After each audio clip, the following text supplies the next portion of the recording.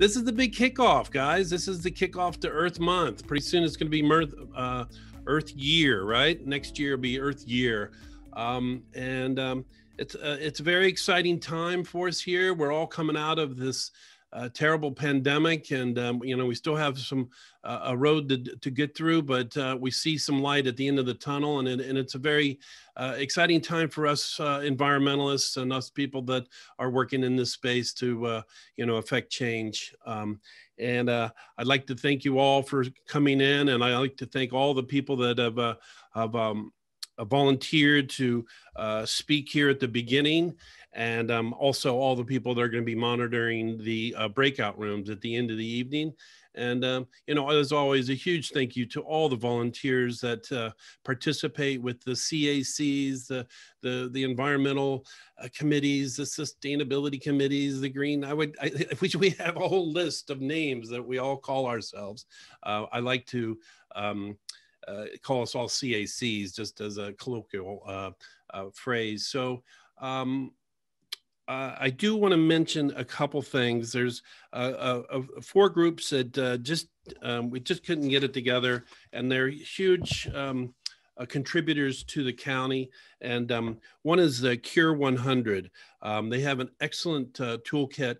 All 4 of these are going to be in the breakout sessions, so they'll have more time to talk about their organizations and what they have going on. Chandu and Leo were leading the charge on the Cure 100 coming out of Croton, and it's a great toolkit for residents of your town. I also want to point out Mothers Out Front, who's done a lot of great advocacy work, and they are mostly based out of the river towns over there, but they're expanding. I know it is a national organization, and we're happy to have them here, and they'll be contributing also in the breakout sessions. I really want to point out Healthy Yards and the Pollinator Pathways. Fiona Mitchell and Philippine Hoagland, they've been a huge contributor to across the county. A lot of people have really gotten into the space of, saving our breeding ground and our feeding stations for all of our bees and butterflies and all of our pollinators, which obviously are important. They seem to be our canary in the coal mine these days, and we really need to take care of them, just for our own livelihood. And I also want to recognize Sunrise Movement. I have a new assistant here. I'm glad to have him. He's a part of the Sunrise Movement. And there's a couple people that are on here. I know Caitlin and probably Sebastian are on here. I don't see them quite frankly, but I'm sure they are. The diligent young kids and young adults. And it's good to see them, participating and moving the ball. I would like to really thank the League of Women Voters. So they also were going to have an event on this morning, and we worked out a deal with them. They were very nice. Actually, there was no deal made. They were very nice. They said, we can move our date to whenever it's convenient for you. And that's going to be on April 7th. And that's going to be based around all the municipalities that are working towards climate smart community certification and or moving to silver. So there's going to be, I believe it's Hudson Valley Regional Council is going to be involved, and probably DEC going to be involved, but that's a League of Women Voters. We'll add the link to that in the chat for everybody. But, I'm going to ramble on all day, but I'll stop here, and I'm going to pass it over to my boss, George Latimer. We all know him. We all love him. And I'm not going to pitch to get him voted in November. Okay, I just did. Well, so we'll make that happen. I'll tell you, elections matter, and especially in our space here, of climate change and sustainability and the environment. It really makes a difference. We have a lot of great elected officials around the county. We're very fortunate in that regard. We have wonderful mayors and supervisors that get it, that are on the ball and doing what they can in their local space. And George is doing it on a county basis. So I'll bring something to him, and he's like, that sounds good, Pete. Flesh it out with the other departments. Let's make it happen. So the man who needs no introduction. I've done with my introduction there, George, and thank you very much. And you're on. Thank you, George. Thanks very much, Pete, and thank you for all your hard work. Every time you call me your boss, I just say we work together. Yeah, we have okay. different responsibilities, but you're doing a terrific job. And I have to say, online here is Catherine Parker, a number of county legislators. Chris Johnson is with us, Ruth Walter, probably some other ones that I didn't see when I did my scan through. And it was the Board of Legislators a number of years ago that created the position that Pete serves in now. And their vision at the time was to have somebody, I don't know if they envisioned Pete the person, but somebody in the administration who would be a point person for environmental issues, energy issues, sustainability issues, because the county government wasn't structured that way. We're structured for functions, environmental facilities like a recycling MRF and other things, but not for policy. And so what I hope that, Catherine and other legislators who were there at the creation of this position now look and see what Pete's doing as exactly what they had hoped for, the energy and the drive, because whatever comes out of this, it's going to have to be cooperative and not just the administration or the legislature, but both of us together. And that's why I recognize Chris Johnson and Ruth Walter and Catherine Parker and my other colleagues in the legislature, also working side by side with local governments. As I scanned quickly, I saw Lena Crandall from Scarsdale. I saw Jim Creighton from Cortland and Janice Duarte from Mount Vernon. And there are others. Forgive me if I skipped over. But we begin this whole process of talking about our environmental agenda as understanding that what's in front of us is huge. There's a massive challenge. It's a worldwide challenge. It's much bigger than a county or a municipality. And it cries out for us to work cooperatively. And as much as I've worked in the political process, the environment is an issue that we have to do everything we can to make bipartisan, everything we can do to reach across the lines and not see ourselves as in party A or party B, but rather united on these particular issues, because if we don't, the alternative is pretty stark. I told a story 2 days ago when we had a symposium in Westchester Community College.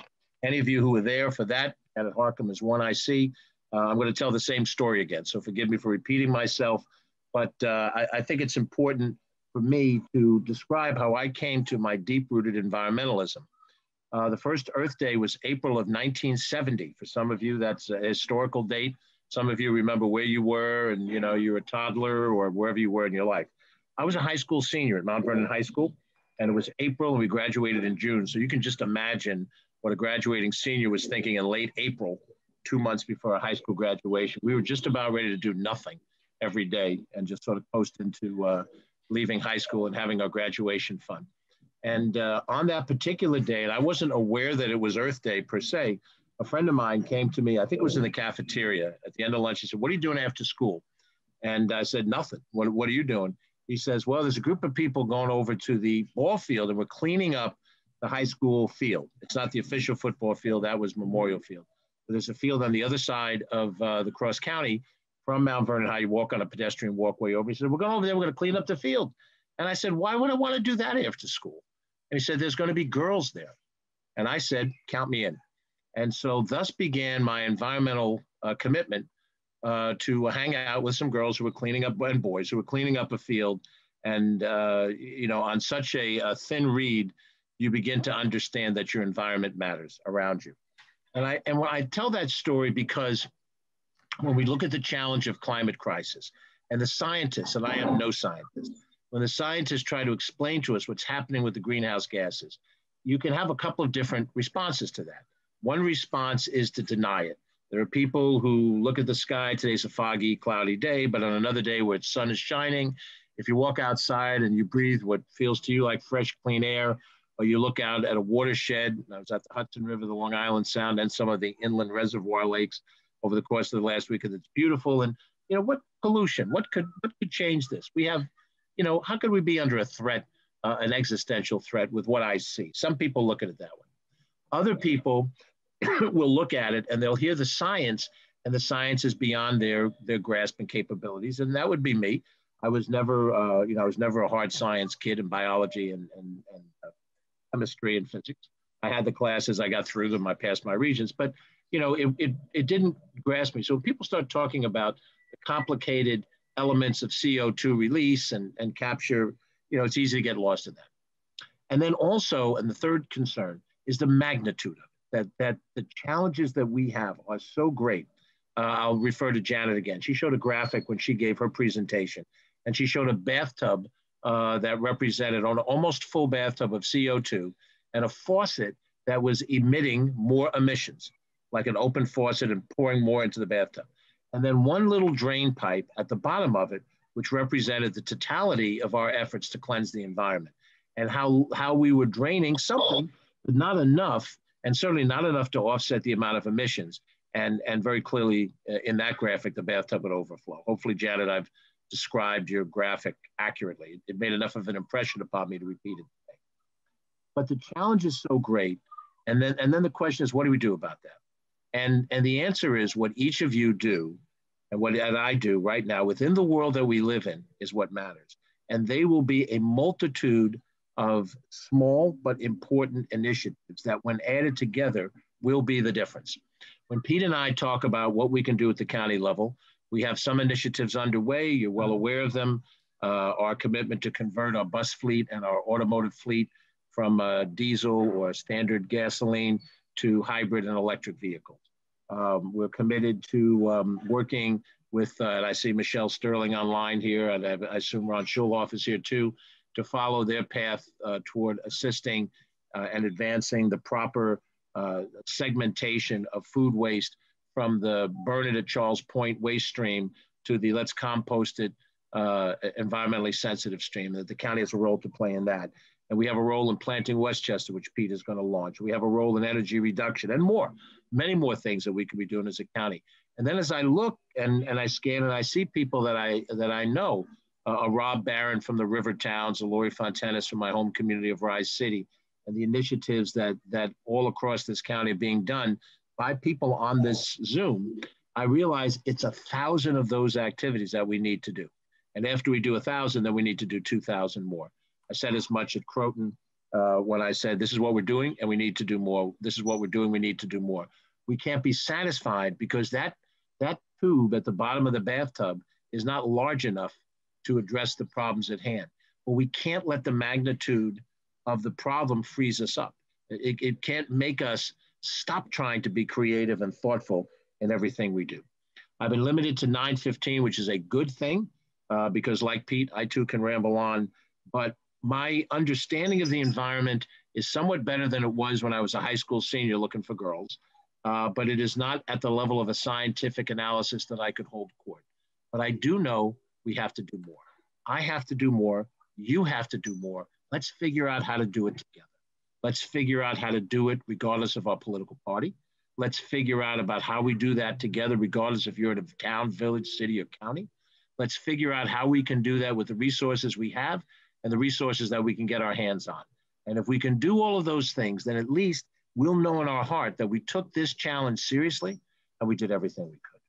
I hope this is a wonderful conference for everybody participating. Thank you for letting me share a few thoughts, and we all travel together. I wanted to point out there's we have a board that was appointed by George. It's for the Climate Crisis Task Force, and there are 9 individuals. And I spoke with many of them last night, and something that I've been banding around for a while. And what I would like to do is have them work on coming up with some sort of repurposed version of the Environmental Management Council, and at the least have quarterly Zoom meetings, small like this, bringing the groups together, but much smaller than this evening. It would be just like an hour on a quarterly basis. And I'm just floating the idea out there now. But there's been a lot of excitement from the committee, the board that has been appointed. And there'll be more news coming out about that. But I did want to just float that out there. I'd also, I just now want to start it up here. We're going to go through the presentations by, these are the various Westchester County organizations. They have 3 minutes, and that's not a lot of time, but they're going to be in our breakout sessions, and you can dig into them a little deeper once you get into the breakout sessions. You'll have 2 opportunities for the breakout sessions. One will be for the first 15 minutes, and then there will be a second one. So you can go to two different ones and get information or whatever you want to do. The second one, we're going to kind of leave a little open-ended. The monitors may peel off and go to their work, but we'll keep it open for past the 15 minutes if you'd like. And I'm going to start it off here. I believe each of the, we did a little run through, and each of the presenters here is going to hand it off to the next person. So I don't have to come back, and we can make it move a little bit quicker. So we're going to start it off with Nina Orville, who was just recently appointed the executive director. She was selected after a very long process, a very tough process with so many, environmental leaders here in Westchester. But Nina's a good friend of mine. She and I worked on the Southern Westchester Energy Action Consortium. We merged with INWEAC to create Sustainable Westchester. And I think this would be a good time to thank Sustainable Westchester for everything they did. They came in and filled a space that was deeply needed here in the county. And I can't think, I sit on the board, so I have full transparency. I won't go on too much about it, but that is a fantastic organization with their community choice aggregation is really a game changer here in Westchester for the residents. Okay, thank you so much. I'm so thrilled to be with you here today. This is such an exciting opportunity for us all to share the work that we've been doing around the county and find new ways to collaborate and to accelerate the amazing progress that we have already been making up to this point in time. So Sustainable Westchester, I believe, is unique in New York State as a nonprofit environmental organization whose members are municipalities. And we elevate and leverage the unique role that municipalities play, including, of course, the municipal environmental committees, in achieving our common sustainability, environmental justice, and climate goals. And together, we've already accomplished a lot. So Pete mentioned the Westchester Power Program, through which over 115,000 households are receiving electricity. It's the first program of its type in New York State. We've supported the development of almost 30 megawatts of solar through Solarize Westchester and our community solar programs. We're helping municipalities throughout the county help their residents remove materials from the waste stream through our Recycle Right program. We're supporting the transition to clean heating and cooling for buildings throughout the county, and there's a lot more of that is coming. It's critically important work. We're helping to build a more robust EV charging station network throughout the county. And we're launching a lot of innovative pilot programs that I know quite a few of you have been hearing about. And the objectives of those programs often relate to making our electricity grid more efficient. So Sustainable Westchester helps our municipalities and their communities achieve their own goals. And we've been able to see that really clearly through NYSERDA's current Clean Energy Communities program. For instance, there are over 45 clean energy community campaigns that are currently in development or that have launched. So there's a lot more to do. We're only successful in partnership with our communities, and we're eager to continue to partner with you to deliver more programs that can help you achieve your goals. We're particularly committed to bringing green jobs and new investment into Westchester County to spur economic activity that benefits everybody, and particularly communities that have historically been excluded. So with that, I'm going to turn things over to Ann Jaffe-Holmes, the Program Director of Federated Conservationists of Westchester County.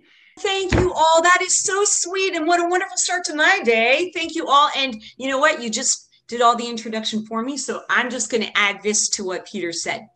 FCWC has realized in recent years over time that there are more voices to be brought to the table on the environment than have been in the past in Westchester County in particular. And so our current focus really is on environmental justice communities, the people who are bearing the heaviest brunt of environmental problems and climate problems, and also the youth voice. So we're very, very proud of our student network leaders. They're awesome people, and they're running a breakout this afternoon. I hope you guys will consider joining if you want to learn how to advocate effectively. These young people, they know how to do it. The other thing is we're very delighted to be working with the city of Mount Vernon and the huge number of fantastic people that are doing amazing community organizing and community building around the environment in their city. Watch Mount Vernon. It's headed for a real renaissance. So that's all I want to say. I'm going to end a little early, so I get to pass the baton to wonderful Nadia Hall of the Environmental Leaders Learning Alliance, and also T-Town, right, Nadia? Thanks, Anne. So I'm Nadia Hall, and I am the community environmentalist at T-Town Lake Reservation, which is a nature preserve and environmental education center kind of at the cusp of Ossining, Cortland, Newcastle, and Yorktown up in northern Westchester. And so there we work to create a community of environmental stewards in a number of ways. We get the good fortune to work in the schools and local communities on things like food scrap recycling projects, but also I manage a group called the Environmental Leaders Learning Alliance in partnership with Anne at FCWC to work specifically with municipalities and those CACs and that whole long list, laundry list that Peter was talking about at the beginning, along with the planning boards and whoever else is willing to join us that advises a town on environmental matters. And so we do that through technical trainings with a wonderful system of partners. We have both at the state through the DEC as well as local expertise to bring that environmental education to these groups and to also foster the connection between them so that they're able to make intermunicipal decisions and communication and advance their projects together, looking at the environment as a regional construct and issue versus just these sort of siloed artificial boundaries. And so with that, I promise not to take up too much more time, and I will turn it over to Janet Harcum, the co-chair of the Climate Reality Project Westchester and president at the Friends of Hilltop Hanover Farm and Environmental Center. I'm going to split my 3 minutes into 1.5. So the first is the Climate Reality Project Westchester chapter. Climate Reality Project is a national organization with international reach. It has trained 31,000 climate leaders around the world. You can do the training. It's free. I encourage you to do it. There's one coming up in October that has a global focus. It gives you, the whole purpose is to train on the realities of climate and educate and scale solutions.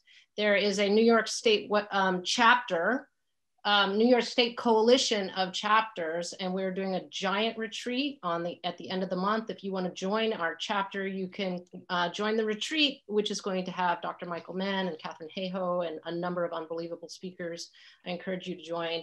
I will put that information in the chat. Westchester chapter does what Climate Reality does, which is we're trying to help scale solutions and give presentations and educate ourselves and others.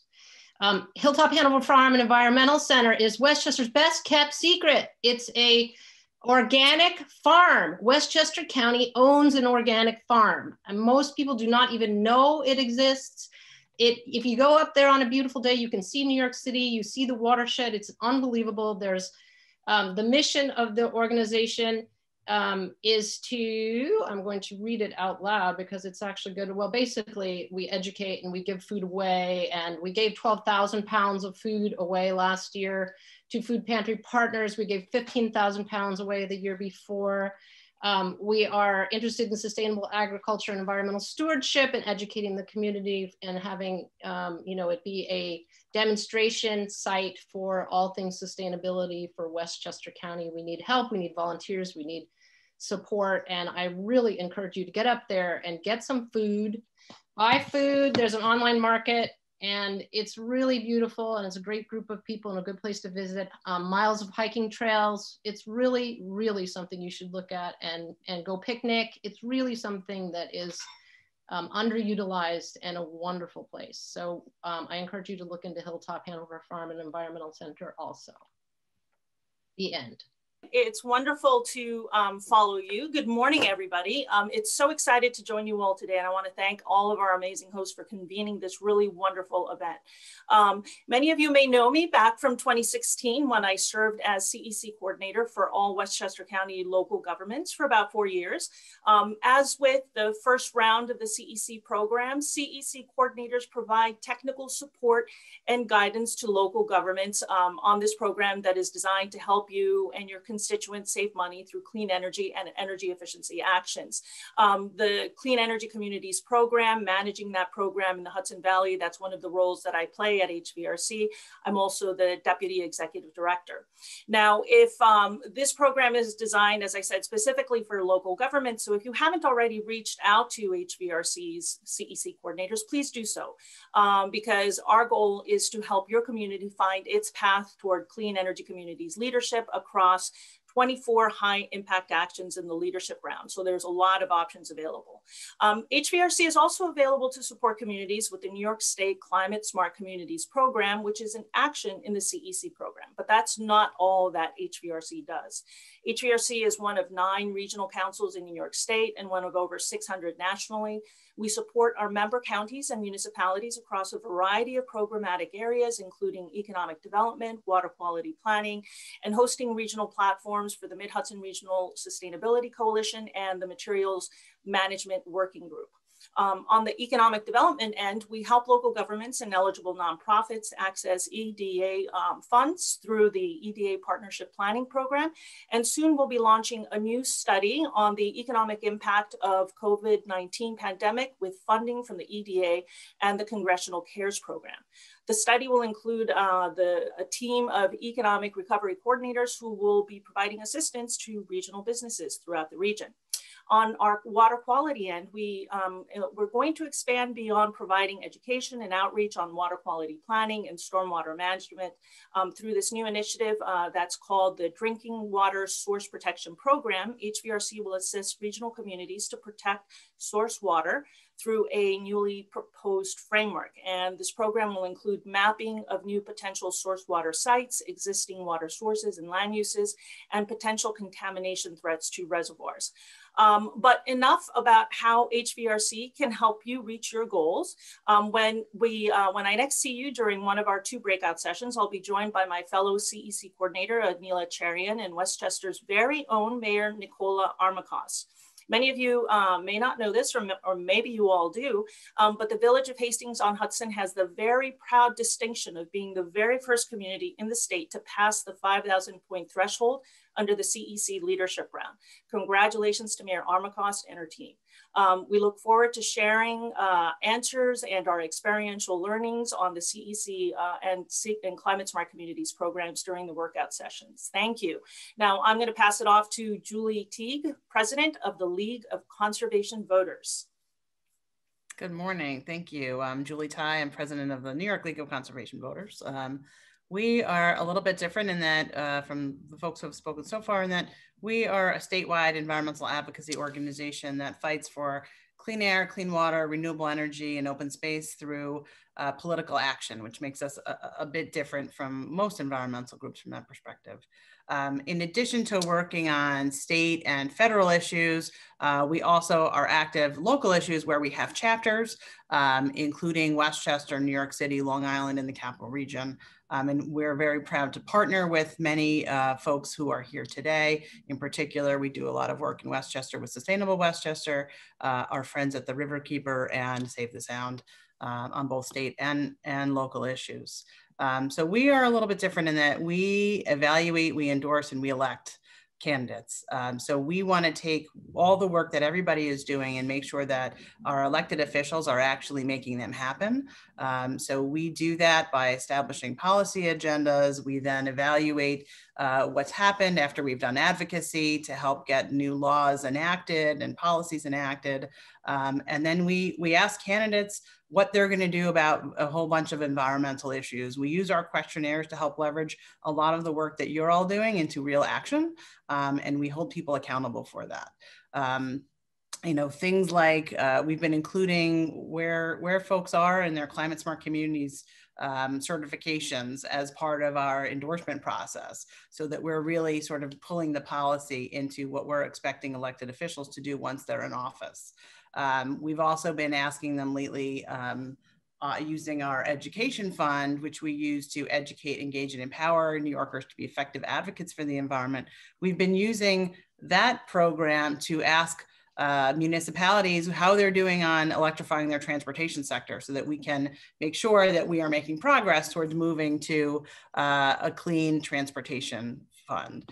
You know, we often work with partners like Sustainable Westchester on educational forums, and work right now. For example, we're partnering on some EV work, and we've done forums together to talk about how we're going to move to a clean energy future in a post-Indian Point world, which we held last year in person, you may recall. It seems only like 20 years ago, but really it was just late last February, to talk about moving to clean energy.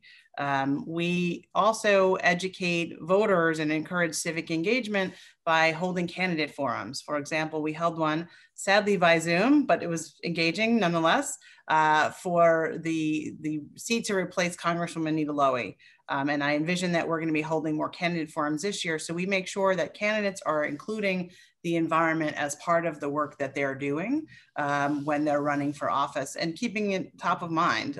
We know that that's happening more and more. We're seeing more candidates include climate action and clean water as part of the platforms that they're running on. And I think that's a testament to all the work that all of you do all year round, as well as the fact that voters are caring about these issues more than ever before. Thank you. Hi, everybody. I'm the executive director of Groundwork Hudson Valley. We are a community-based environmental organization based out of Yonkers, New York. We focus our programming around 3 primary areas. The first being around sustainability education. So we have a really fun and unique floating environmental education center on the Hudson River in downtown Yonkers. And the purpose of that is really to educate and empower our residents to understand not only about the environmental challenges that disproportionately impact certain neighborhoods in our communities versus others, but also to help folks realize how they can be part of the solution to improve the environmental conditions of their neighborhoods. We also have a really, really strong focus on youth leadership and employment. So we employ Yonkers youth in all of the projects that we do, providing first-time jobs in environmental restoration, both in and around Yonkers and Westchester County, and also in partnership with the National Park Service and the U.S. Fish and Wildlife Service. So exposing young and diverse ranges of young people to careers in the environmental field is a very big focus of the work that we do. And finally, the last piece of work is really around transforming and improving the environmental conditions of our neighborhoods. So we have 3 major initiatives that we're working on now. The first is the Sawmill River Coalition. We were the nonprofit that worked to build the initial coalition to daylight the Sawmill River in downtown Yonkers. And that work was completed many years ago, but the work of the coalition moves on. So in partnership with County Legislator Mary Jane Shimsky and river towns up and down the Sawmill, we are working collectively to restore the conditions of the river and ultimately reach a watershed-wide plan that traverses all municipal boundaries. The second big project that we're working on is the Yonkers Greenway. So working to promote sustainable transportation solutions. We're working to restore the old Putnam rail spur, which was actually part of the railroad that many of you know as the South County and North County Trail. So when that is complete, we will have a 2-mile walking and biking path to connect New York City to downtown Yonkers once again. And finally, we are increasingly working around addressing climate injustice issues. So we are mapping the neighborhoods in and around Yonkers that are going to be suffering the most disproportionate impacts from extreme heat and flooding. We're very excited to work with the Federated Conservationists of Westchester County, Sustainable Westchester, and others to think about how we can expand this work to other cities across the county. So thank you so much for the opportunity to speak today. Thank you, Bridget. And thanks everybody for including us in this great event today. So Save the Sound, you know, the mission's in the name. But in addition to our focus on protecting Long Island Sound and its rivers, we also work on restoring ecosystems within the Sound region and addressing climate mitigation and adaptation needs within the Long Island Sound region. And we also preserve endangered lands. So we've been around for 40 years. Our main office, our headquarters with most staff is in New Haven, Connecticut. But since 2014, we've had an office in Mamaroneck, where actually many years ago, we also had an office in Mamaroneck, which Nancy Seligson was involved with. But right now we have about 8 people in that New York office. And I want to talk about 2 things that we focus on real quickly today, because we do a lot of different things. We have a lot of expertise on staff, but in our New York office, we mostly focus on water issues. So I'm going to talk about water quality and water quantity. Around water quality, we do a lot of work on pollution, water pollution. That's our bread and butter, finding it and fixing it. We have a really robust water quality monitoring program that includes citizen volunteers as well as expert staff, scientists. And we are going to be moving within the next couple of months to a new space in Larchmont, where we're going to open a more professional, publicly accessible lab, where we will be able to take in samples in partnership with municipal communities. So we'll be able to expand from our basic annual monitoring that we do in tributaries all along the Westchester coastline to partnering with communities on areas of concern that they have. We also have a really robust messaging and reporting part of our work. So we think it's really important to continue to engage residents and make them aware that really the water is a mirror of how we are living on the land, and that their actions, you know, directly impact whether or not their beach is open or their shellfishing beds are closed. So we publish reports in alternating years. We do a beach water quality report and then an ecological water quality report. And we also have created a tool, I'll put it in the chat, the Sound Health Explorer, where we take all of this water quality data, both what we collect, but also other communities, and we publish it for all of you to access. And it really gets into the nitty gritty of what are your local water quality conditions, why you might have pollution, and then what you can do, specific actions to get involved. So the other thing I want to address briefly is water quantity. So we also work a lot on stormwater issues, flooding, living shorelines, and coastal restoration. We have a program of engineers and planners who can do green infrastructure, dam removals, watershed planning, shellfish restoration. So that's a whole nother capacity that we're focused on growing in New York. I'll leave it at that. Thank you. And now I'll pass it on to Jeremy Turson, who is the Legislative Advocacy Manager and Community Partnerships Program Representative from Riverkeeper. Thank you so much, Tracy. It's really great to be with everyone this morning. So Riverkeeper is based in Ossining, and we work to protect the Hudson River all the way from the Battery up the Mohawk River and all the way to Lake Tier of the Clouds and the Adirondacks. And we have one big event that's coming up on May 1st, and registration opens for the Riverkeeper Sweep today. And the sweep is on May 1st, and we're aiming to have close to 100 shoreline cleanup sites, tree plantings, and other events across the entire watershed. We had to move it around last year because of the COVID-19 crisis, but this year we're hoping that we can get everyone out with their families and friends to help clean up our river and our tributaries. Another thing we do every single year is Captain John Lipscomb patrols the Hudson River all the way from the Battery, around the East River, all the way up to Utica. And we only started patrolling the Mohawk River a few years ago. And so we're starting to build our upriver program, and like Save the Sound, we do monitoring of water quality. And we have all of those results from each season we test up on our website.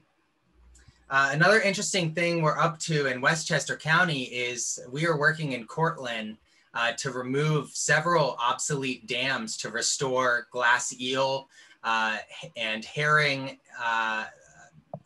passage in the tributaries on what's known as Furnace Brook, but we are now trying to restore the indigenous name, which is the Jamawissa Creek. And one dam has been brought down. There are more to bring down, and we are working with our state and federal representatives to bring funding to bear to bring these dams down across the region, of which there are 1,600 barriers on the Hudson River estuary alone. We also work on source water protection. There are funds available within the State Environmental Protection Fund and also the Clean Water Infrastructure Act for source water protection planning for municipalities and for counties.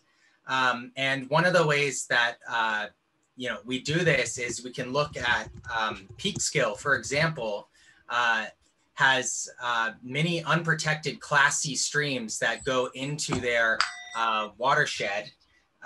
And our good friend, Senator Pete Harckham, has a bill that he's carried, S4162, which is a stream protection legislation that would help communities like Peekskill protect their water supplies. And I think I'm out of time. So I will pass it on to Danny Glazer to continue on. The Green Business Partnership was founded in 2009 as a public-private partnership with the Business Council of Westchester and Westchester County government. So we're now 12 years old, and the Green Business Partnership is a mission-driven nonprofit membership organization that awards official green business certification and fosters a thriving green business community inside and outside of Westchester. Our mission is to engage, educate, and empower organizational and leaders and staff to accelerate sustainable business, a critical step toward ensuring a future where all people and communities have equitable access to a safe, clean, healthy, and nourishing environment. The Green Business Partnership has more than 160 organizational members, and 65 have achieved green business certification. The program features an easy-to-use online dashboard that guides organizations step by step through the process of incorporating sustainable practices into operations and measuring the impacts of those changes. We focus on 7 key areas: organizational commitment, energy, transportation, land use, water, waste and recycling, green purchasing, as well as refrigerants. We're in the process of adding real-time energy and indoor air quality metrics to the platform, as well as integrating with Energy Star Portfolio Manager so we can allow for benchmarking. While large corporations are expected to set targets and report on greenhouse gas emissions, small to medium-sized businesses have been slower to engage in system-wide sustainability measures, often due to lack of time, staffing, and cash flow. The GBP program provides a pathway for small to medium-sized businesses to benefit from measuring their carbon footprint and making improvements. A few of our certified members, several are here today actually, include the Hendrick Hudson Free Library in Montrose, the Blue Pig Ice Cream in Croton, Greenberg Nature Center, T-Town, Lake Reservation, 12 locations of the West Mid Medical Group, Yonkers Tennis Center, and Purchase College. So you can see we have quite an array of the types of organizations who we work with. We are working with Sustainable Westchester. We have a meeting tomorrow to offer the Green Business Partnership Program to Westchester municipalities. We will be reaching out to you to learn about the best way to engage the businesses in your community and assist those of you who are participating in the NYSERDA Clean Energy Communities Program or any other similar state program, Climate Smart. The business sector can play a significant role in helping to achieve climate goals in your communities, and often that sector is kind of left out. So we're here to change that. We welcome you to stop by and meet our team. Our whole team will be in the breakout room later. And I'm happy to introduce Millie McGraw, Program Coordinator of Planning Westchester, to continue the program. Hi, wow, this is really great. I see so many familiar names and faces, and lots of whom I've worked with on Planting Westchester. So for those of you who don't know me, I'm Millie McGraw. I work for the county, and in that position am co-coordinator of Planting Westchester. The other co-coordinator of this exciting, innovative, and program is the magnificent Nikki Coddington. Thank you, Nikki. So Planting Westchester, what is it? Planting Westchester provides, or rather soon will provide, people who live in the county with an easy to follow comprehensive resource on how to plant and maintain everything. And through GIS mapping, will connect people from around the county so that you all can learn and grow from one another. Phase 1 is an educational website chock full of everything one would want to know about growing and maintaining trees and plants. It's an easy to follow toolkit with a local bent to it. The emphasis is on addressing issues that face the county: climate change, food security, heat islands, biodiverse habitat. And what's going to be covered on the website? Well, we divided that into 8 topic areas. So I'll just read those: backyard vegetables and fruits, combating invasives, community gardens, container gardens, native plants, planting by water, soil health, and trees. So say you want to start a vegetable garden. You'll be able to go to the backyard vegetables and fruits page and learn about how to determine how to site your garden, the size of your garden, when to plant, what to plant, how much sun do you need, et cetera, et cetera, et cetera. Then you can then hop over to the soil health page to learn about why soil health matters, how to get your soil tested, how to amend your soil, et cetera, et cetera. These pages are sort of geared towards newbies, you know, people who are just learning, but also there's plenty of information on the sites too for experts as well. Close to 100 volunteers, thank you, have spent many an hour developing some text, but mainly carefully curating resources, videos, articles, books, other websites, et cetera. And, you know, many of the groups that I see here now have put together some of the guidelines that are amplified on this site. So for instance, just to name one of many, the folks from the town of Mount Pleasant here, and they put together a great list of native plants that developers must use, and that's going to be on the site. Phase 2 of Planting Westchester is to map on the county's great GIS system all the current existing projects, which will include information about the project and how to contact the folks who did the project. It'll be easy to search. So say, for instance, you want to start a pollinator pathway in your community or a tree drive, to go on the GIS system, see who in the county has done something similar, and then you can talk to that person. You can learn from them. You can see what worked, what didn't work. There's no point in reinventing the wheel. I'm the last presentation. Thank you all very much. Thank you, Millie. Very excited about Planting Westchester. You know, the idea, you know, is, you know, about, you know, climate mitigation and sequestration of, you know, our carbon as much as possible. It's kind of based on the Million Tree Campaign, but we wanted to add other components, specifically community gardens to it. And Millie and Nikki have just really run with it, and they've herded all these wonderful volunteers together, and it's a very exciting opportunity. I wanted to make a couple more mentions. You know, there's 3 organizations that are not represented here at all today, and they're very important for all the work that we do. Number 1 is NYSERDA. There's a lot of opportunities. There's a lot to be gathered from NYSERDA. They have a lot of grants and you know, ways to save money with residents, municipalities, and otherwise. And then there's also Con Ed. They too, if you have an electric vehicle, and I recommend everybody have one electric vehicle in your driveway or garage, They have great programs, Smart Charge for that. And then there's New York Power Authority. NYPA is who we get our electricity from. They also have some great programs. I also wanted to just make an announcement that Westchester County, we are submitting this Friday to be certified for a climate smart community. Very exciting.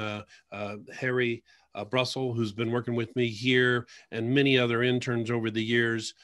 We finally got it together, and we are submitting, and we expect to get our certification, one of the few counties that are certified. It's a little more difficult for a county, especially one our size. I also just want to again say thank you to Ann Jaffe Holmes. Happy birthday, Ann. And I also want to say thank you to Maria and her team, Sustainable Westchester team, and the FCW have really done a lot to pull this together. And now we're going to go into what I've been euphemistically calling speed dating. So we're going to go through all the municipalities. You only have 2 minutes. But again, I keep stressing this, there's going to be time in the breakout sessions for people to dig down. You can also add, I see a lot of people adding things and adding links and whatnot in the chat, and that's fantastic.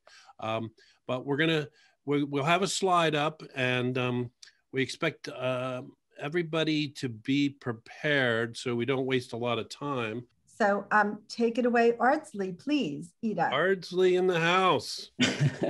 Good morning. I guess you're on, Ida. Thank you so much. So good morning, everyone. It's a pleasure to be with you today. My name is Ida Kapsis, and I represent Ardsley CAC. As with our very first year, we're building on that foundation, and that foundation is connecting with people in our community and with you. So here I see 200+ collaborators to change things in Ardsley and around the globe for human behavior and decisions. It's a pleasure to be here.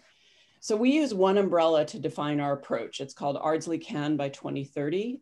And I'm going to add some links in the chat here so you can poke around now and later, and as I chat here. The Ardsley Can leverages an acronym, and it's for CAN. So here, let me just put this in for everyone. Whoops, I'm gonna just chat. I'll do it in a second. The C is for reduction of CO2 equivalent emissions by 50% by 2030. A is for acting sustainably, and N is for neighbor by neighbor. So in parallel with A and N, we launched the Pollinator Pathway Program too. So we've hosted many Zoom sessions. We now have free garden consults all around the village and more, lots of ways to create impact. And if you can handle more Zoom, we welcome you too to sign up for our programs. So we have 3 principal objectives. We want to measure and reduce emissions to hit the original CLCPA targets using ever improving tools. And I'm happy to talk about those tools if you like. Establish and advance our village's position in NYSERDA's clean energy and DEC's climate smart communities, and engage the community for reduction of their carbon footprint. And that includes resilience, adaptation, and many of the original charter practices of CACs, such as open space inventory.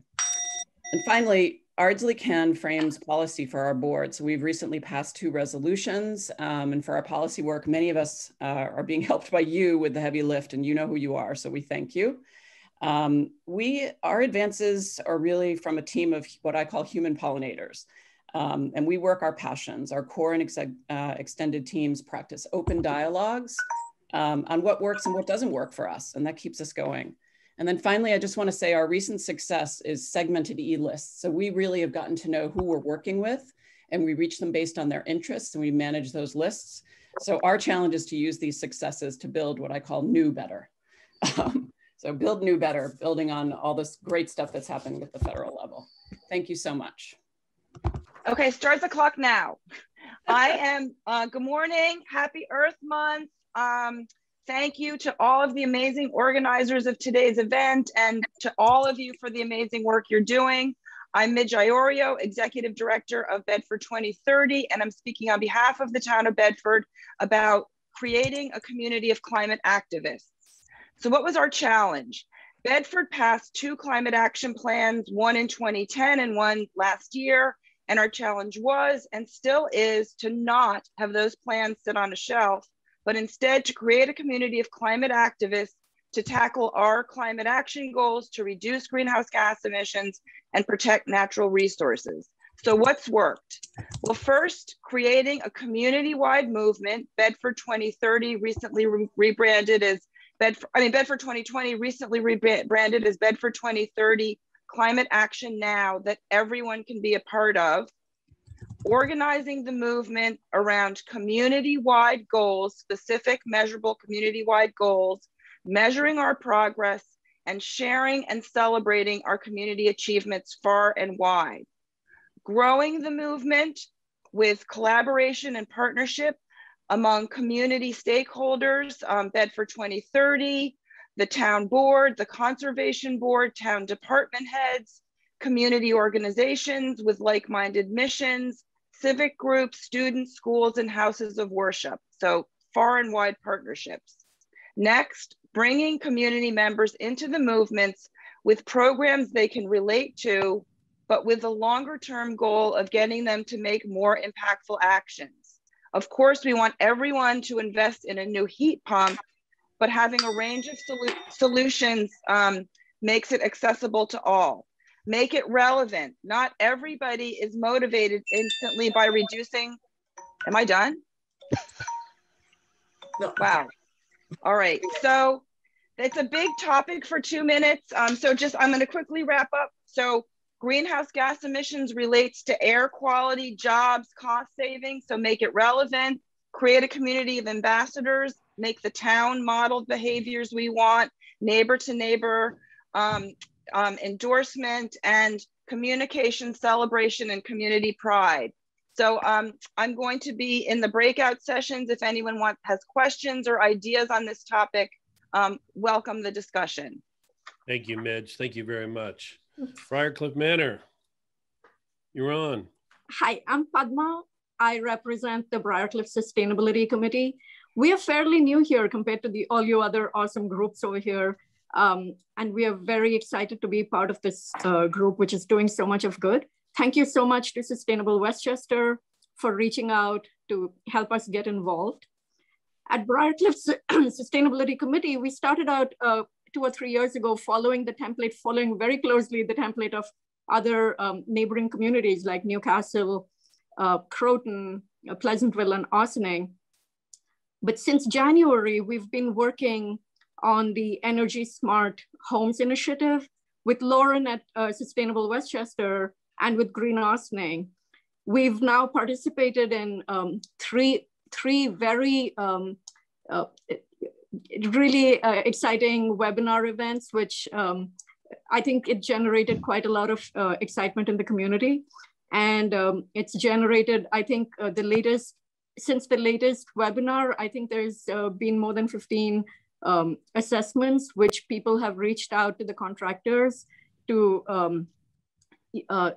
move forward energy efficient initiatives for their homes. So we've been focusing on geothermal, air source, and heat source, air source heat pumps, community solar, other initiatives like this. So we are also working on bringing Briarcliff into, becoming a member of the CEC. We're looking forward to bringing a lot of environmental energy to our community in Briarcliff.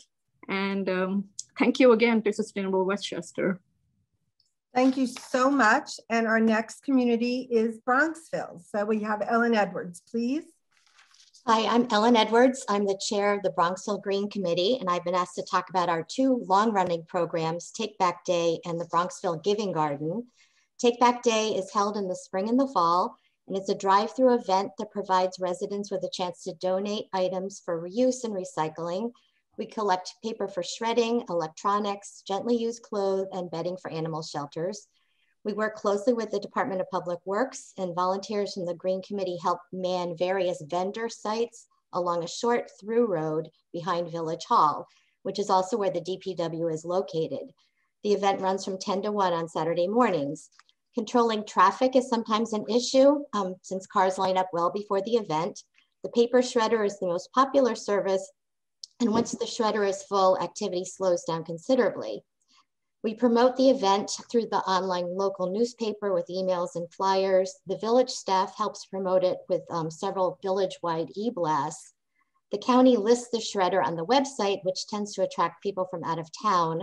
They use the shredder, but don't hear about the other services provided and aren't able to take full advantage. And during the event, we hand out flyers about recycling and assign a photographer. Take Back Day is a popular, well-suited event to collecting large quantities of a few simple items. In the controlled chaos of 300 cars driving through in 3 hours, there's no time to sort through bags to eliminate items we can't accept. The success of the program depends on volunteers who enjoy participating in an event that just takes a few hours. And of course, it can't happen without the DPW. Oh, no time. The Giving Garden is a community-centered garden. All the produce we raise is donated to 2 local food banks. It's also a gathering place for school children and volunteers where they can discover the joy of tending plants and growing food. It was proposed in 2016, and we're about to start our 5th growing season. Everything we donate is organically grown. Thank you. Hi, speaking of that, the local waterfront revitalization project, which is a Cortland Buchanan initiative. Together, we have the longest Hudson River coastline in Westchester. The area is a mix of industrial and recreation housing. It includes Idiom Point to the north and George's Island to the south. In the middle is the hamlet of Verplank. The LWRP did a survey. Most of the participants in the survey wanted such things as a river walk, picnic areas, natural areas, summer concerts, kayak launch, and bike paths. There was also considerable differences between people in some wanted passive recreation and things like that, but others wanted to have our industrial base, which we're losing, Indian Point, replaced by something which would bolster the tax base. Also in Verplank, there's a proposal for the Hudson River Discovery Center, which would be a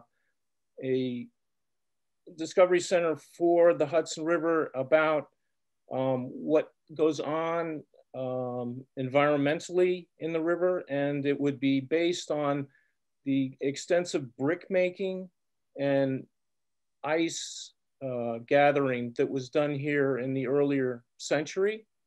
And we're very happy with that idea. My name is Lindsay Auden. I'm the chair of the Croton Sustainability Committee. Croton is a small village within the town of Cortland. We have about 8,000 people.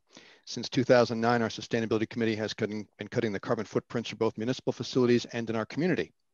Last year, we achieved silver certification under the state's Climate Smart Community Program. We also previously held the record for performing the most high impact actions in the state's Clean Energy Community Program. In 2017 and 2018, we upgraded all of our lighting to LED, including all of our lighting in our buildings, streetlights, parks, and parking lots. Before starting the lighting work in our buildings, we used a corridor in one of them to test a dozen different ways to convert lighting to LED so we could see which was the most cost-effective and acceptable. All the lighting in our buildings was then switched to LED based on that experience. We published our findings, and NYSERDA made it into a YouTube video. In 2020, on the rooftop of our DPW garage, we installed a 302 kilowatt community solar project at no cost to the village. Through careful planning and negotiation, we also got the roof repaired at no cost to the village. We are now collecting $25,000 a year in rent for use of our rooftop. Part of that money goes toward other measures to cut greenhouse gas emissions. And 51 Croton residents, 17% of them low income, now get the 10% community solar discount. We're now working on a much larger community solar project. It's a 4.7 megawatt solar canopy system over our parking lot at the Croton train station. It's going to take over a year to complete, but then we'll provide about $500,000 a year in rent to the village, plus a 10% discount for all the power used by our municipal facilities. We signed the leasing agreement last month, and construction work will start in about over the summertime. And I think my time is about up, so I thank you very much for your time and attention. Hi. So Dobbs Ferry is a hotbed of activity around sustainability issues, so much so that I was lobbied as to what I was going to say today. So the two things that we landed on were, one, our Zero Waste Committee, which is a subcommittee of our Sustainability Task Force. We have an extensive composting education and composting effort at our elementary school led by Sarah Solidi. We also have a municipal food scrap drop-off where we get over 1,000 pounds per week of food scraps led by Jen Murphy with a great cooperation from our DPW. Second, we have a wonderful conservation advisory board under the leadership of Sue Galloway. is in the process of reimagining Chauncey Park, a 14-acre village park, providing forested walking accessibility between neighborhoods. Last autumn, it planted 65 shrubs through the Trees for Tribs program, and this spring we'll plant 75 more. Chauncey is now a Sawmill River Coalition stewardship site, and you can visit it by signing up for the Great Sawmill River Cleanup on April 24th. There are other invasive removal and habitat restoration work as well. But I do want to talk about some challenges that we have. One is Dobbs Ferry is blessed with wonderful volunteer leadership.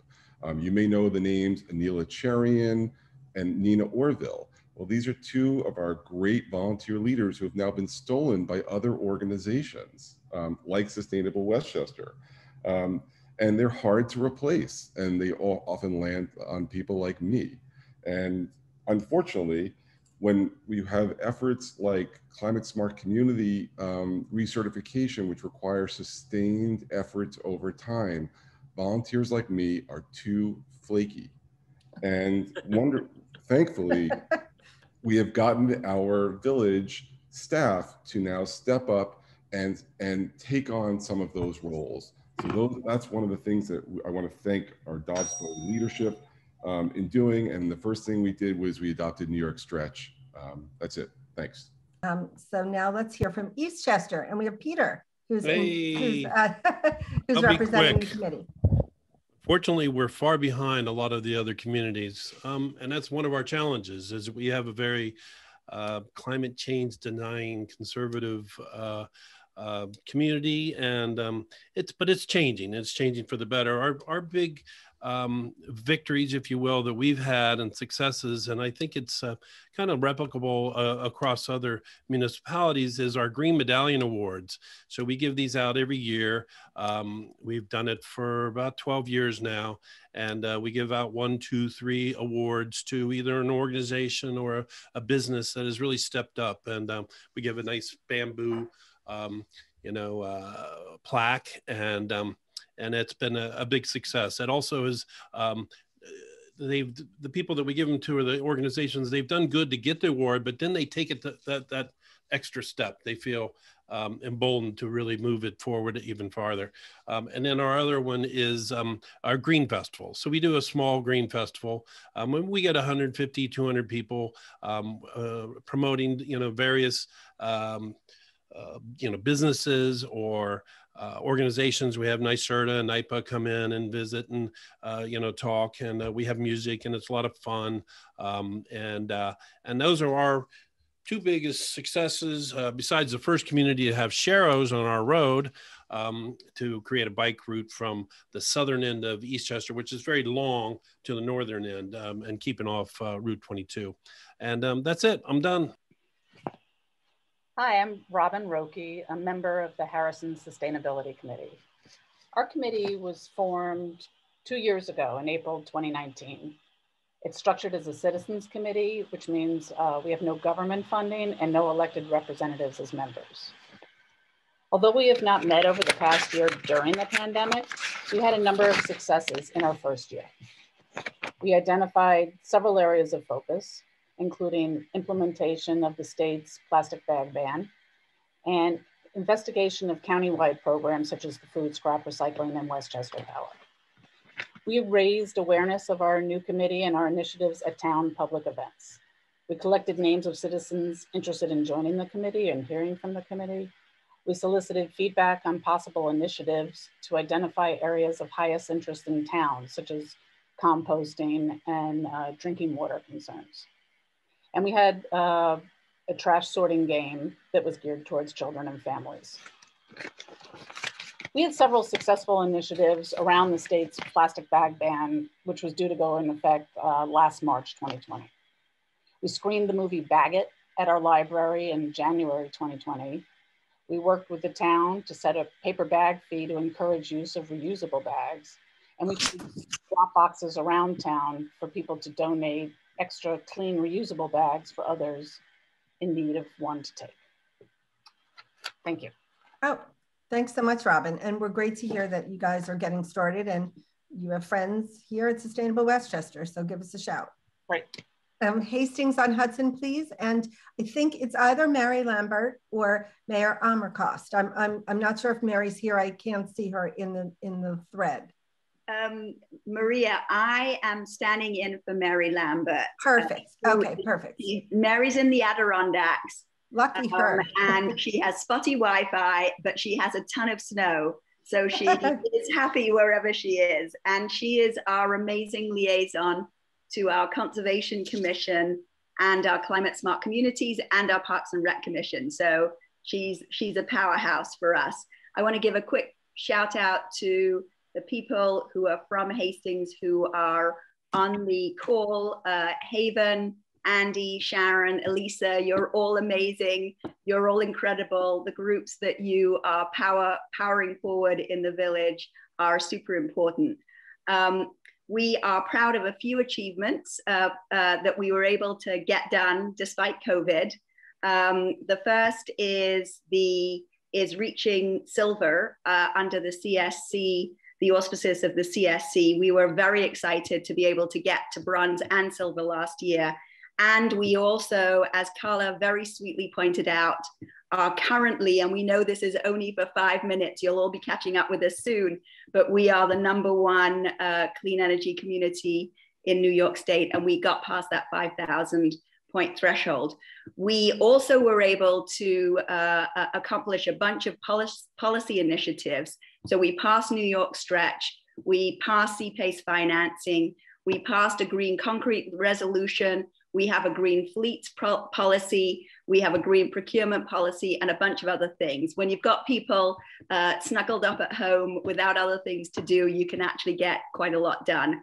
And the final thing that we're really proud of is that this year we dedicated 150 acres of parkland out of 184 potential parcels, which is more than 86% of our open space. We're restoring Hillside Woods, Quarry Park, Riverview Park, and we have amazing groups like our Vine Squad and Protect the Woods group that are moving everything forward. Thank you. Hi, I'm Chet Kerr from Irvington. Pleased to be with everybody here today. There's a lot going on in our community. I just want to mention a couple. We've just received bronze certification of the Climate Smart Community Program. We've recently amended our leaf blower law to include an outright ban on gas-powered leaf blowers as of 2023, which is great. But what I've been asked to highlight today is our very successful pollinator pathway project here in Irvington, which is now spread across all the river towns. It was launched in the fall of 2018. It's very much a bottoms-up community-based effort. Our project mission is to engage and educate the community about pollinators and native plants and reducing pesticides, promote public awareness about the crucial role that pollinators play, and raise awareness about and preserve and protect open space and parks. When we launched our project 3 years ago, there was only one other community in Westchester, North Salem, that was even considering such a project. Today, there are over 60 communities in Westchester, Rockland, Putnam, and Dutchess counties with pollinator pathway projects. It's really, really taken off. And it's really taken off here in the river towns. There is now a solid network of folks working on these issues in Hastings, Dobbs Ferry, Ardsley, Irvington, Terrytown, Sleepy Hollow, and Nyack as well. A big part of our program is education. We've been running a very successful living classroom series to bring in speakers talking about topics of interest. We've been able to blend that with our wonderful O'Hara Nature Center here in Irvington by emphasizing how protection of pollinators advances a range of other environmental goals. What's really great about this project, it's empowering. It allows people and gives folks an opportunity to do something in their own yard that makes them feel like they're tackling the wider environmental challenges we're all dealing with. So it's a very, very effective program on a range of environmental issues to get people engaged. So that's my report. I'm Kristen Anderson. I'm a member of the Larchmont Environmental Committee. Our most recent success was to pass the first complete gas-powered leaf blower ban in the Northeast, effective this coming January. Gas-powered leaf blowers are completely banned, no exceptions. Electric blowers are limited to spring cleanup in April and fall cleanup October 15th through December 15th. As part of our implementation plan for this ban, we are putting on a public awareness campaign to show people the alternatives to gas-powered leaf blowers, mainly mulch mowing and electric blowers. And as part of that, we are going to be putting in a green zone in one of our municipal parks. A green zone, for those who don't know, is a designated piece of land where no gas two-stroke engines are used as part of landscaping equipment. So no gas leaf blowers, hedgers, trimmers, and in their place, electric leaf blowers and mulch mowing will be used. That's a program developed by AGSA, the American Green Zone Alliance, and Quiet Communities. Dan Mabe, who founded AGSA, is coming to Larchmont to set up our green zone and certify it, and run workshops to show our residents and our professional landscape maintenance crews how to use these new techniques. And the green zone will become a demonstration area for how property can be maintained and look beautiful without gas-powered leaf blowers. We thank Sustainable Westchester for sponsoring that project. They're sponsoring our Green Zone project. If anybody has questions about our gas-powered leaf blower ban, they can go on the Village of Larchmont website. On our homepage, there's a button. You can look at our code and how we passed the code. We also plan to put together a toolkit for municipalities that want to pass codes like ours. Shout out to Irvington. We're glad to see they have a gas-powered leaf blower ban too. Let's get everybody banning gas-powered leaf blowers. Thanks very much. Thanks so much, Kristen. And Sustainable Westchester is thrilled to be a part of that with Larchmont. And if anyone else is interested in hearing more about the Green Zone or AGSA, they can also reach out to Sustainable Westchester. And I'm imagining someone on the team will put some contact information, please, in the chat for everyone. And now we have Lewisboro and our very own Dan Welsh, who is also the program director for Westchester Power. He is also part of the Lewisboro Town Board and the Sustainability Advisory Committee. So take it away, Dan. Hi, so I'm putting on my other hat here and representing those committees. I'm liaison to a bunch of them: sustainability, the CAC, open space, bike pedestrian. Lewisboro is an interesting place. We had a very strong emphasis on the sort of traditional environmentalism with some of the earliest very strong wetlands protections. We had the earliest examples of cluster housing. We did a tremendous lot of work in open space and preserves, but probably historically we had avoided sort of the more modern sense of sustainability. And, you know, we couldn't talk about climate change some years ago, but we did get into some of the programs through Sustainable Westchester. We were not in our committees like terribly systematic about things. I hear some of the other committees doing fantastic work in a very systematic way, but we were able to sort of bump from program to program and make some pretty significant progress. I should say our school district is probably an exception. They were very ahead of their time. So one of the examples is, I mean, we've been through Heat Smart and Solarize. Community solar has been great in recent times for raising the whole profile of sustainability. And we made a lot of progress. I think we have like 180 people signed up for that. And it's really raised the profile of the whole effort in the town and among the residents because of those successes. I want to add that another item, and I'm kind of off script, but plastic bags was a big boost for us. And because we had a champion that really took it, and we had one of the most aggressive laws of that kind. So I have to second Rob Barron's statement about volunteers and maybe issue like a hope that our municipality might consider sort of allocating some staff time to some of this. So sorry, Mitch, take it away. Okay, good morning, everybody. It's great that everybody is together, and it's amazing to hear all of the successes and and different communities moving forward. So I am the chair of the Town of Mamaroneck Sustainability Collaborative. We're getting pretty close to our 10-year anniversary. We're actually an official component of the town, and we report directly to the town board. And actually, we are blessed with an annual budget. So our focus has always been policy simultaneously with projects. So minds and hands working together. The collaborative focuses on resilience, sustainability, and the quality of life, but always with an eye on economics. Because as our residents repeatedly tell us, a program that is not economically sustainable will never be environmentally sustainable.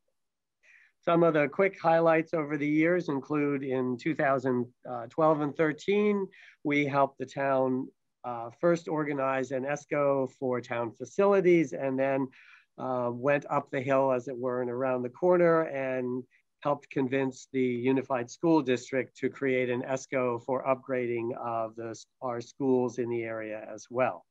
2014, as a tri-municipal effort with the villages of Larchmont and Mamaroneck, we established ourselves as a bike-friendly community. 2015, we were one of the first solarized members with 72 new installs. 2017, a pioneer below 287 on food scrap recycling. 2018, started a Healthy Clubs and Healthy Yards program, which we then extended to Wingfoot, which was the setting for last year's US Open. In 2019, we were able, as a tri-municipal effort, to obtain a grant from the New York State for Department of DEC for a 3-year Love Your Food program. John in Mount Kisco, are you back online? Yes, I am. Perfect, thank you so much. Take it away. Okay, well, you know, one of the main things we've been concentrating on is restoring our riparian areas and our forests. I know people look at Mount Kisco, they think that it's a very good forest canopy, but we've been losing a lot over the past 10 years. So we've established no-mow zones along our streams and around our ponds, and that's been very helpful. And also this year we're working again with the Watershed Agricultural Council to plant trees along our streams and around our ponds. And in addition to that, we've ordered several hundred seedlings and saplings, which we're going to be giving away at our Earth Day celebration, which is going to be on April 25th at Fountain Park in Mount Kisco. 24th, I'm sorry. Perfect. Okay, is that it for you, John? Thank you, John. Well, there's so much else, but I'm really interested to hear what other people are saying. So that's so great. Thank you. Thank you so much. You, so Greenberg. So Garrett, here you go. Thank you very much. In town of Greenberg, we have a growing food scrap recycling program. We're launching community solar campaign through the Greenberg Nature Center soon. With respect to solar, we have no barriers to roof-mounted solar installations, 100% administrative process. I do note one challenge we have. We do have no approving mechanism for solar ground mount in several of our zoning districts in the town. In my look, it seems as if either the village or the town of Ossining have a really good model. So we're going to look into that. 2021, we were approved for NYSERDA's Clean Energy Communities program. And that was attributed to our involvement with community choice aggregation, which is ongoing, townwide LED light retrofit, and our involvement with Energy Improvement Corporation. We adopted PACE 2.0. In 2021, battery energy storage has been on the town's radar quite a bit, and we're in the process of creating a local law. A challenge there is just, striking community character, safety concerns with the energy needs and, the good aspects of battery energy storage, which are a piece of the sustainability puzzle. I would like to also note we did pass a townwide tree law in 2020, which introduced tree canopy and environmental value as a metric for replacement planting. Just a couple land use notes. In 2018 through 2020, we led a multi-jurisdictional complete streets effort on 119, and that plan is land use based, but it leads to plans that we're working with New York State DOT to create a bike path along 119 from the new Mario Cuomo Bridge to the North-South County Trailway. And also land use transportation planning. I'd like to note that our town prepared a sidewalk prioritization report. One of the major needs we have in our community is enhancing our sidewalk and pedestrian network. And that plan prioritizes $20 million of sidewalk expenditures over the next 12 years. It's a robust plan, lots of maps, and Westchester County identified that as the first report of its kind that they've ever seen. I think that's most of the things I wanted to highlight, so thanks for your time. Thank you so much. And we're sorry to see you go, and we're glad we could accommodate the change in your schedule. And thank you to Greenberg for actually upgrading to the Green Westchester Power program this year. We were thrilled. So here we go now, Mount Pleasant. We have the Conservation Advisory Council and Stephen.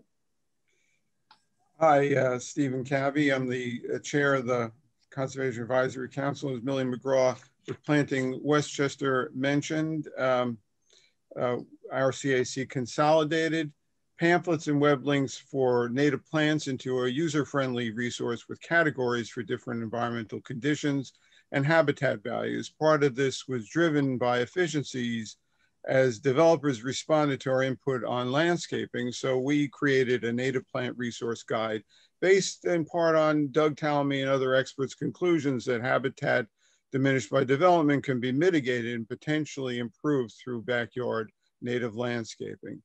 The guide is a tool, but relies on policy to be successful. And we accomplished that with the support of the planning board in the review and approval process, directing applicants to include natives in the landscaping with review by the CAC. It's also dependent on cooperation of the applicants. We found many developers actually embracing this new model. The native landscapes create the potential for a perceptual and cultural shift for homeowners and incorporate sustainable actions in their daily lived experiences in their own backyard. So we've been encouraged by our planning board support and the use of the guide by other CACs around and outside the county, posting links to the guide and using it for their site plan reviews. Ultimately, though, the next step is an enforceable policy for 70% natives, which is the threshold that the experts regard for habitat value to show quantifiable results demonstrating sustainability benefits. We've had other challenges though, and I did want to mention them, 2 items that I think other municipalities will be facing. Currently, we have an application for a solar array that'll clear a hillside in the Gates of Heaven Cemetery.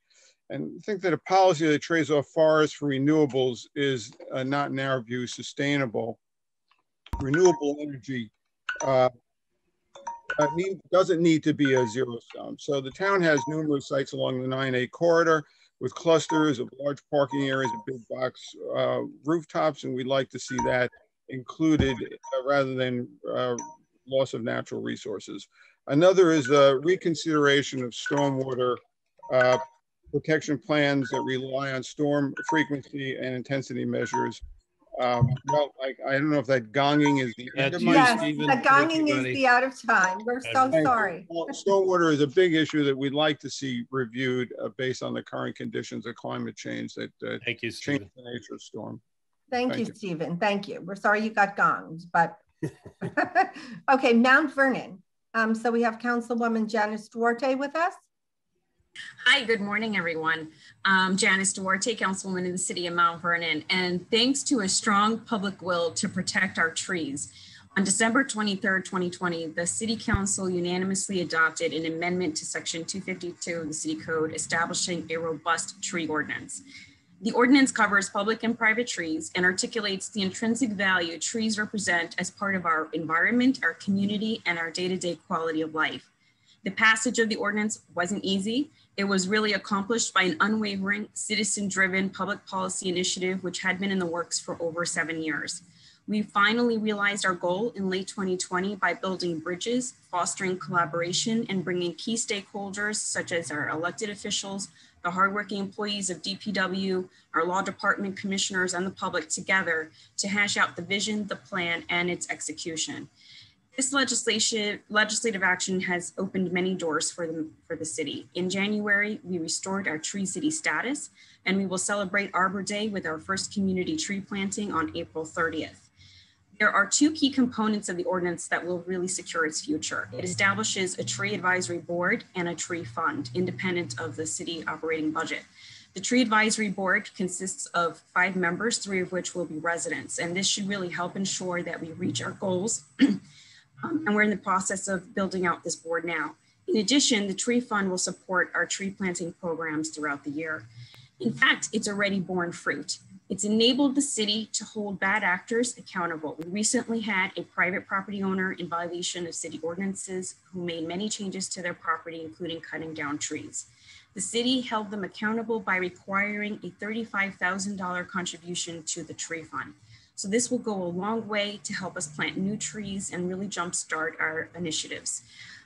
So there's really still so much work to do. Over my time on the council, we remediated illegal dumping on Memorial Field. We've passed and funded the tree ordinance and the tree fund. We're working diligently to repair our sewers to keep our waterways clean.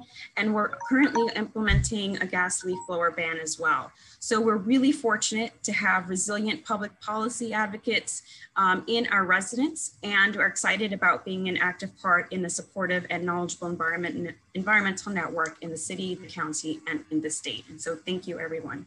I just wanted to highlight a few things that Newcastle is doing. We have our gas leaf blower ban going in effective June 1st. We're excited about that. We continue our food scrap recycling program.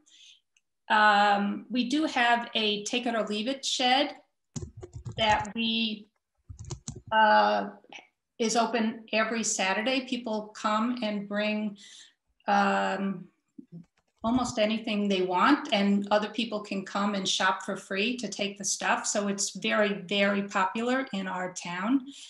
We are applying in a couple of months for bronze certification under the Climate Smart Communities program.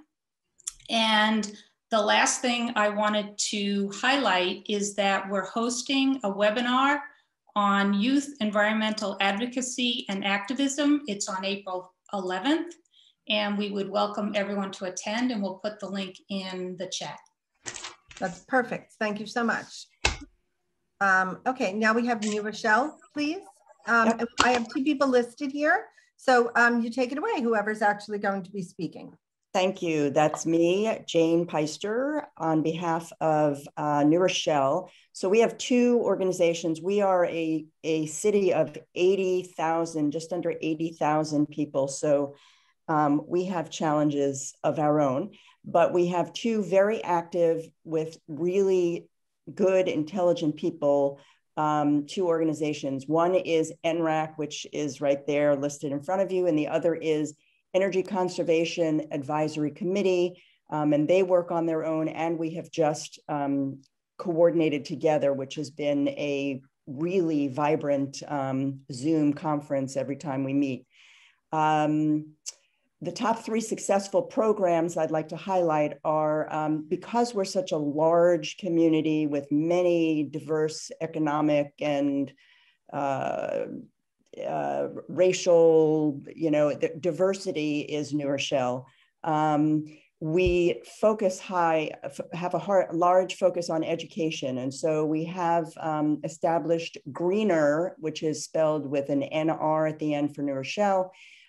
Greener April. So with Earth Month, we're going to be doing quite a bit of education, multiple forums, some by Zoom, some live. We're working through all that still right now. We also have a partnership with New Rochelle High School Green Club, which is really active. We have some excellent high school students, and even middle school is interested. And so that is our future for all of us. And they're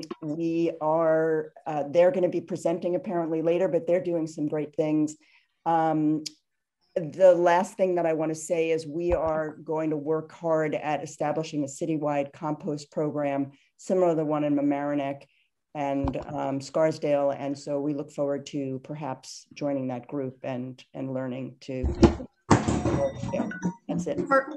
Perfect. Thank you so much. I also wanted to just jump in for 1 second and say that I hear a lot of people have a bunch of events coming up, which is wonderful. And Sustainable Westchester has our community calendar on our website, which is meant to curate those events. And I'm sending out an email actually later today about how to use that as a resource and how to navigate it. And it's all self-submitted, so please feel free to put your events there. And we often pull from that calendar to spotlight different communities each Wednesday. So please use us as a resource. Austining, and so we have Dana Levenberg, town supervisor, and she's representing Austining today. And she also, I have to say, full transparency, as Peter said, is on our Sustainable Westchester board. Dana? Hi, thanks so much. And I'm humbled by all the work that's going on around the county by my colleagues. We have lots of great work going on here in town of Austining as well. Thanks so much to our partners, Green Austining, which is our sustainability committee, and our EAC, and I think Mitzi Elks is on, including coming down the pike, we will be the first municipality in Westchester to purchase a fully electric minibus for our senior nutrition program. And that's thanks to all the help that we got from Sustainable Westchester. But I've been asked to discuss our work on adopting solar and battery energy storage codes. We worked with NYSERDA's model codes to look at how we could make town of Austining a place for solar developers and battery energy storage developers to find a predictable outlet for development, but without overwhelming our community with these projects. The model codes were used as a jumping off point, which we tweaked to better fit the town of Austining and our comprehensive plan and emphasize our desire to focus on already paved and or already cleared properties. To that end, we established a floating zone for both of these types of developments so that the town board could have a bit more control over where the most appropriate sites would be. Our aging religious institutions turned out to be the first benefactors of these codes, as we have two projects, one of each in either final planning or approved stages, shovel ready in one case for our solar canopy community solar project and battery energy storage. In the case of Maryknoll Fathers and Brothers Seminary property, the town was able to help connect these religious institutions or this religious institution with a solar developer.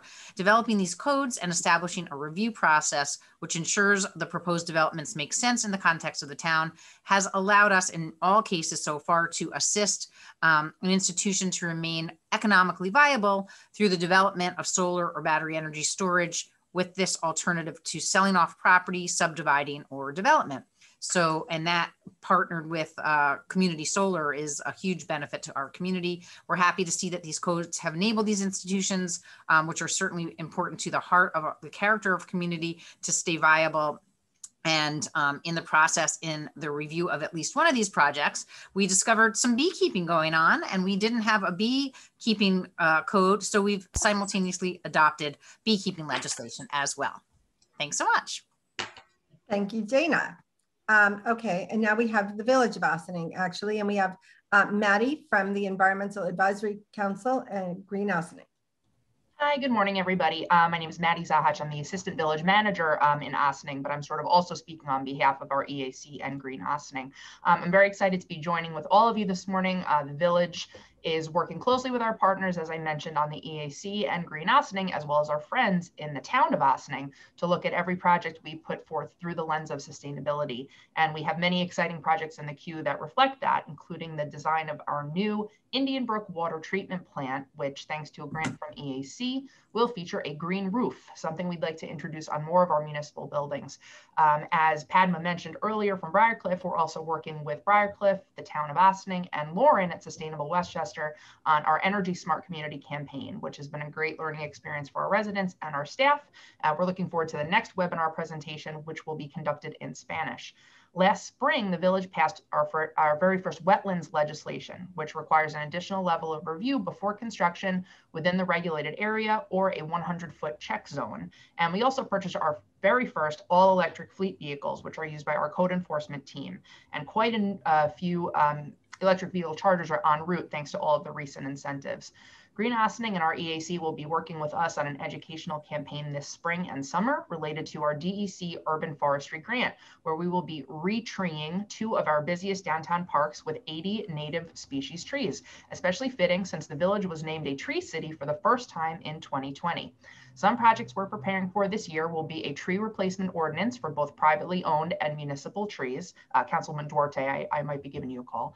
Adopting New York stretch code, getting the word out about our Ossining 100 campaign and the personal carbon tracker, and at long last, beginning the pursuit of climate smart and clean energy community designations. Finally, we miss seeing everybody at last year's Ossining Earth Day, but we hope you'll join us for Ossining's Earth Week, beginning on April 17th, the 10th time we're celebrating an Ossining. All the information can be found at greenossining.org. And thanks to everyone who joined today. Ossining is proud to be part of such a great team here in Westchester. Thank you. Thank you, Maddie. Thank you. Thank you so much. And Maddie, we love that you were like making a connection already with the councilwoman. That's perfect. That's exactly the point here today. Okay, next up we have Peekskill, please. And we have Kathleen. My name is Kathleen Barthelmess. I'm the chair of the Conservation Advisory Council here in Peekskill, and we are just taking off with so many exciting initiatives. I work with a great group of 8 other volunteers, and we take on many tasks, divide the work, and we are supported by the mayor and council as well as city staff. I want to highlight just 2 efforts most recently worked on. The first is that we are developing a natural resources inventory. This is something that CACs are advised to do by New York State. In this, we gather information about Peekskill and put it all into one place by creating GIS maps of important features, and it will be used by the planning department, the planning commission, developers, and it's just a really wonderful tool. In order to do this, we applied to the Hudson River Valley Greenway for a grant, which is a matching grant, and we would use the $10,000 that we received to hire a consultant to help us write the text that goes into the inventory. One of our CAC members took a course to learn how to create the GIS maps, and that will be part of the matching funds. We worked with Nate Nardi Cyrus at Hudson River Estuary Program. He created a habitat summary for us, which will be used in the final product. The city staff created an RFP for the consultant, which is being launched today. We have 2 weeks to complete the project, 2 years to complete the project, and we hope to have it done by then. The second thing I want to highlight is that we realized that Peekskill did not have a law protecting our trees when we tried to become certified as a Tree City USA a few years ago. So we approached the council and the staff. We researched other tree ordinances and created a draft. And the staff is now working on the final product. We consulted with Mount Vernon, that wonderful citizens group that managed to get a tree ordinance passed just in December. Peekskill has many beautiful mature trees, but many have been lost to disease and development. And a lack of protection from the law is the cause of that. The tree canopy is important, not just because trees look nice, but because they create many environmental benefits. 2 other things that we are working on presently is to develop a food scraps recycling program. And we have been working under the guidance and generosity of the Village of Scarsdale CAC, who is helping us work out all the details. We are also joining with Greenberg Nature Center to sell composter equipment. And that will be, Peekskill residents can order. It goes to Greenberg and then we bring it to Peekskill to get picked up. We are also becoming a Pollinary Pathways community. We are looking to develop community solar, and I could go on, but I just want to say that I learned so much from these gatherings, and I thank you everyone for their hard work. Thank you. Thank you, Kathleen. And thanks for all of the collaboration you're doing around the county with other communities. So next we have the Village of Pelham, and we have Yenna Chen, please. Hi, I'm Yana Chan, co-chair of the SAB of the Village of Pelham. The SAB is part of our Climate Smart Communities Task Force, and we frequently collaborate with two town-wide environmental groups, EcoPel, a not-for-profit organization, and Pelham Eliminates Plastics, a high school group. So the village successfully applied for funding from the New York State 2019 Zero Emission Vehicle Infrastructure Grants Program. The grants cover the cost of equipment and service contracts for 2 level 3 and 3 level 2 dual port chargers. These will be the first public charging stations to be installed in the village. And they'll be located in a downtown central business district in parking areas open to the public 24/7. The coordinated efforts of volunteers, elected officials, administrators, and a clean energy consultant made this initiative possible. Steps also included passing resolutions to adopt the complete streets policy, the installation of EV charging stations, and the encouraged use of electric fleet vehicles. Other projects include the food scraps recycling program we're launching this month, and our current Energy Smart Homes community campaign with Sustainable Westchester. Our challenges are in navigating between the advisory, advocacy, and implementation roles of our municipal volunteer body. And Pelham's a small municipality, so we have very few staff to manage the administrative requirements of these CSC and CEC programs. Our goals for this year are to adopt New York Stretch, the Unified Solar Permit, and add tree canopy protection and street tree regulations. Thanks, everyone. Thanks so much, Yana. Okay, next we have Pleasantville, please, and Helen. Hi, good morning, everybody. Good morning.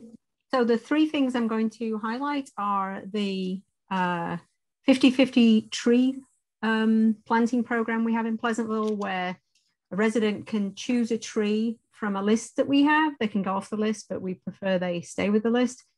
Just to keep it simple, the DPW will plant the tree. It has to be in their front yard, visible to the public. And the resident pays half, the village pays half, and then the resident maintains the tree.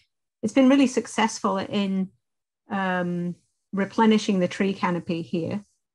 Second project we worked on, we have a pond in Pleasantville with a park around it, Nanahagan Pond and Park. And we had a fantastic Trees for Tribs event in October during COVID, where Anna Palmer from the DEC had scoped the area with one of our CAC members and suggested some shrubs. And then she came down from New Paltz with 105 shrubs and 10 river birch saplings, and we used volunteers. We had 3 volunteer sessions Friday through Sunday morning, and managed to get them all planted. And it's been a very visible way to show the public about restoration. The third thing we have is through another group in the village, Pleasantville Recycles. They worked with Scarzell, Ron Schulhoff, and Michelle Sterling to create a food scrap drop-off program. We launched that in 2018, and it's running pretty well. We have another village committee, a Climate Smart Action Task Force. That is, we achieved bronze level in 2019. Our biggest problems now are wetlands and leaf blowers, and the Sawmill River Parkway work that some of you may have had to drive past. Thanks. Thank you so much, Helen. Oh, sorry, Peter. No, that's all right. Okay, up next, I'm trying to advance the slides. Okay, Portchester. Greg, I see you here. Greg Hamilton, are you actually representing the Portchester Sustainability Committee this morning? I am representing Brandon. Oh, I'm sorry, Brandon. Hi, how are you? I apologize. No worries. Good morning. Good morning. So I'll start my 2 minutes now. So good morning, everyone. I am from the Portchester Sustainability Committee, and a couple of our members are on the call at the moment, like Greg. So we are a small committee that began in 2019 when Portchester residents decided to work with our municipal government in launching a food composting program. Since then, we have launched our village-wide composting initiative, and we have about 50 food scrappers that have all come directly from digital outreach. It's been difficult during the pandemic, but we hope to get back to community events soon to actually demonstrate the benefits of this type of initiative. So we are also going to begin coordinating how to get that composted soil back to distribute to our participants. The first program that we were able to launch was this food scrapping program. And this is because our neighbors in Westchester took the time to welcome us into their communities and show us their existing programs. Scarsdale at the very beginning provided many helpful resources on the topic, which is a perfect example of how important these intermunicipality conversations move our shared goal forward. Our team is now also a committee of 6. So we recently just added a new resident a couple weeks ago, so we are slowly growing. And we are trying to attract attention and are working to connect the community through digital mediums. The goal is to encourage conversations on sustainability and steps we as a village can take to model the environment that prioritizes the environment. If you have been to Portchester recently, you may have also noticed it is continuously growing out of its village shell and increasingly more urban. Our committee understands that we may never recoup the forest-like aesthetic that is common in northern Westchester, but we do know that there have been multiple leaps in technology, science, and research where we can use it to make urban spaces more sustainable. We are actively considering options to pursue on this topic. We also haven't proposed the potential just recently of helping our village hall transfer its heating to a geothermal system. So though we are a young group, we are actively trying to coordinate with our village entities on options that benefit sustainability and village populations as a whole. At the municipal level in Portchester, climate change has not been discussed, but we hope to change that. We see a green economy for Portchester that comes from leveraging its unique cultural vibrancy. Thank you so much, everyone. Thank you so much. And I'm Brandon, sorry about the confusion. No worries. So we have Pound Ridge now, and Ellen, please. Thank you, Sustainable Westchester, for the opportunity to talk about the Invasives Project Pound Ridge, or TIP. TIP is an all-volunteer initiative started by Carolyn Sears and Marilyn Shapiro that is unique in the area. Volunteers from TIP walk residential properties with the homeowner to identify invasive plants, recommend appropriate mechanical management methods, and point out native plants that often go unrecognized. This consultation is led by a seasoned volunteer who is accompanied by a less experienced partner. A consultation typically takes 2 hours, and homeowners receive a follow-up written report. TIP is a partner with Lower Hudson Prism, and recommendations to homeowners are based on New York's or Connecticut's list of invasive species and management methods.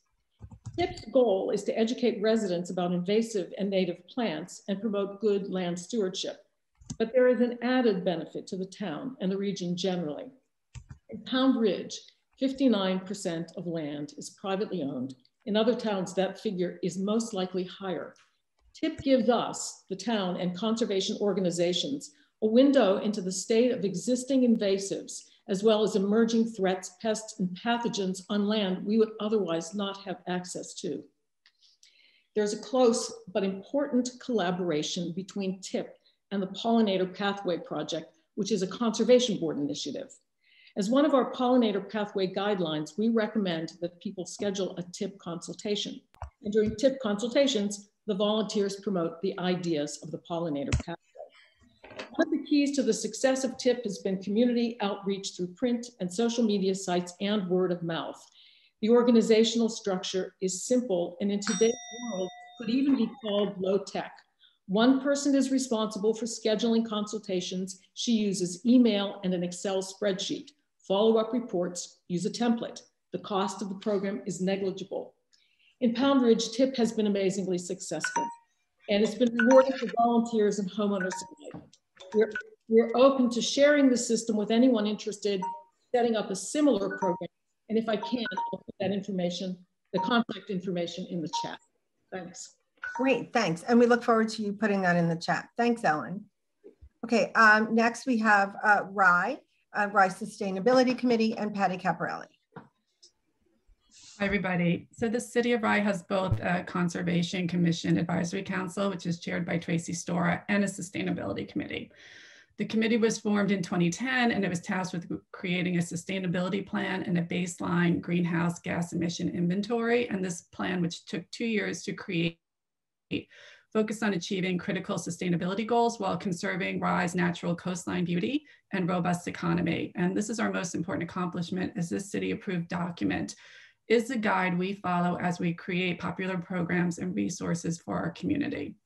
Another major accomplishment was in 2011, when the City of Rye was the first municipality in Westchester County to pass a retail shopping bag law, banning all plastic shopping bags distributed at the point of sale. And also in 2011, we launched our annual Green Screen film series in partnership with Rye Country Day School.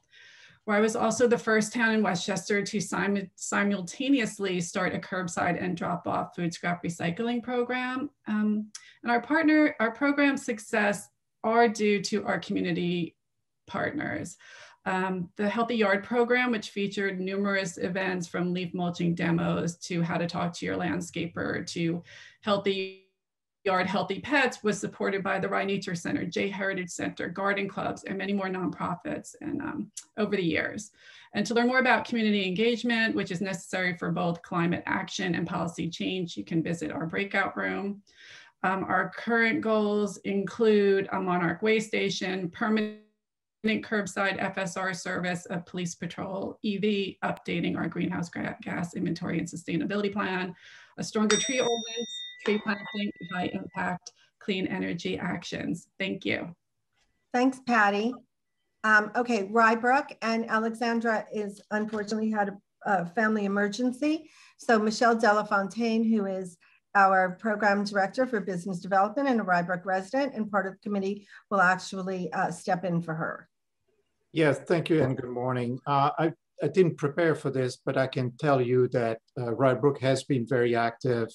We were one of the first to ban plastic bags and plastic straws and greening businesses around us. But we also picked up very quickly on the food scrap program that we are, and we thank the county for extending to help us. Picking up on the curbside, that would be a great program for us because that's one of the barriers to expanding into food scrap programs.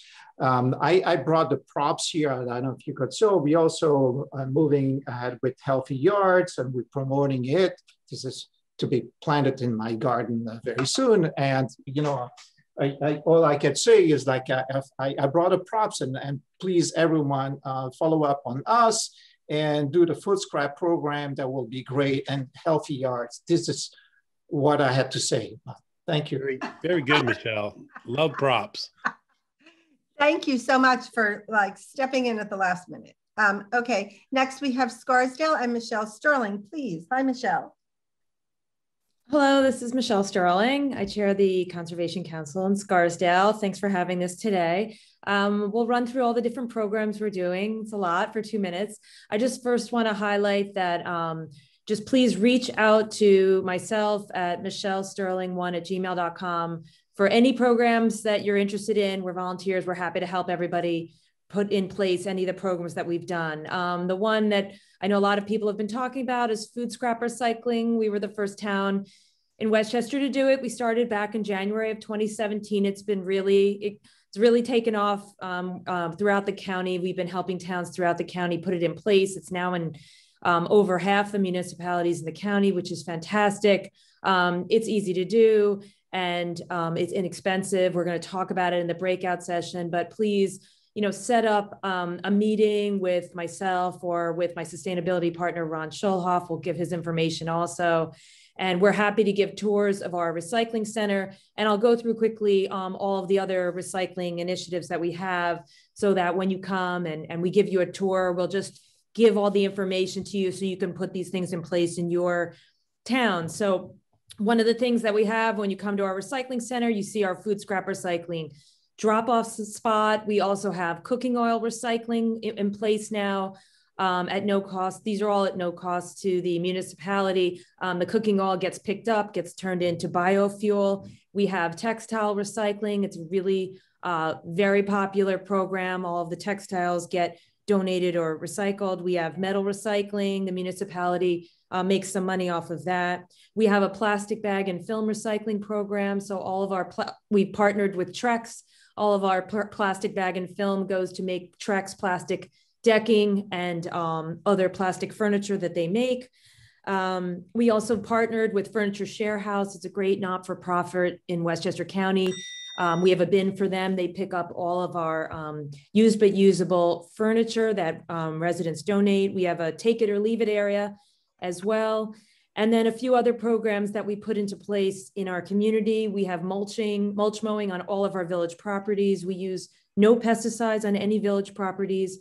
We put into place recycling bins, coordinated and labeled recycling bins at all 29 of our town parks. Happy to also share all the information on that. We have tennis ball recycling bins at all of our 26 tennis courts. We've converted all of our lights to LED street lights. We have special ones that are aesthetically pleasing for a sleepy Westchester town. We also have put into place a successful tree code change to preserve our tree canopy. We have a successful solar code in place. And just last week, we passed a very restrictive gas blower leaf ban, which is going into effect on May 1st. We're happy to share all the details and how we did it with anyone. We are converting our fleet to electric vehicles. And I'm not sure if I mentioned our take it or leave it shed, which is on pause right now, but it's ready to step back up. We collaborate successfully on all of these programs with our village administration, with our Department of Public Works and our Village Parks Department, and our CAC, which is so active. We're a climate smart community now as well. But my most important takeaway is, and I know this is a big list that I'm just running through, but the big takeaway is we're happy to get anyone started, happy to help, happy to give tours. We have our DPW personnel present for our tours too. So they can also speak with you or you municipal officials, and just reach out to us, and we're happy to help you put these things in place in your town. It's not good enough that they're just in our town. They should be everywhere. So thank you for having me today. Thanks so much, Michelle. And I'm sure you're gonna have lots of people taking you up on that offer. So our next community, please, is Somers. Yeah, my name is Don Bleasdale. I'm the chair of the Somers Energy Environment Committee. And thank you so much for having this really informative, inspiring. It's great to see all the work that's being done in the county and all these towns. So we have been over the years involved in energized, solarized campaigns pretty successfully. We did achieve climate smart certification. I'm actually not sure what level we are, but I'm going to be encouraging us to look back and see if we can get to the next step. Most recently, we've had a really good response to community solar for all those who couldn't, get the solar panels on their own house for the various reasons. So that's been really a great program, and we've had a pretty good turnout in the town. We have been putting in some electric charging stations, and I know that's a big initiative statewide. So we're looking to do more of that. We did get a grant and do have a couple of municipal vehicles, I think now, that are EVs. We don't have a huge fleet, but we're looking to get more of that happening in the town. A difficulty over the years has been with complete streets. We've been trying to get more walkable areas, but due to the nature of the town, that's been sort of difficult. Obviously, lack of funds. We're a volunteer community. We don't have any town funds to do this. And to try to connect in some of the trailways and the pathways that line through our town, we have a lot of old rail beds that are used for walking. So we're just trying to, on a bigger scale, have a vision to try to connect the town and make it more livable, walkable, and all that. Most recently, we presented to the town board to improve the building code. And I know New York is pushing the stretch, and I was actually eager to hear that a couple of towns have already done that. So I'm going to reach out to some of those members to see how they got that passed. We do have some builders in town that have been building to a pretty good standard. It actually, the way they've, combination of geothermal and whatever, they've built these new townhouses to a standard that would pass the current building code. So trying to highlight some of the builders that are actually doing that in the town and making it work. So for those who think it's too onerous to increase the code, and why would you do that, and cause businesses to spend more money, there's obviously a good reason to do it. And so we're trying to promote that and get that done. Yeah, that's pretty much. Community gardens, yes, a lot of great information. We're trying to get more involved with that, trying to help people sustainably garden. I've heard from obviously many towns the leaf blowers, so that might be something we need to put on our agenda to try to get that going as well. So that's about it. Thank you. Next is Tarrytown, and we have Dean from the Tarrytown Environmental Advisory Council. Yes, thank you for doing this and including all of us. TIAC, as you may know, is been around for a long time. We have 9 volunteer council members, a handful of active volunteers, trustee liaison, and we've incorporated the Lakes Committee, which was a former separate entity within Tarrytown, into Tarrytown Environmental Council. And we also have a liaison to the Tree Commission. We have monthly public meetings. We have an e-newsletter that precedes that, that's also published in the local online newspaper and on our website, tarrytownenvironmental.org, if you'd like to visit the website and see some other things about us. We do weekly tabling at our farmers market, bi-weekly, I should say, tabling at our farmers market for outreach to the public.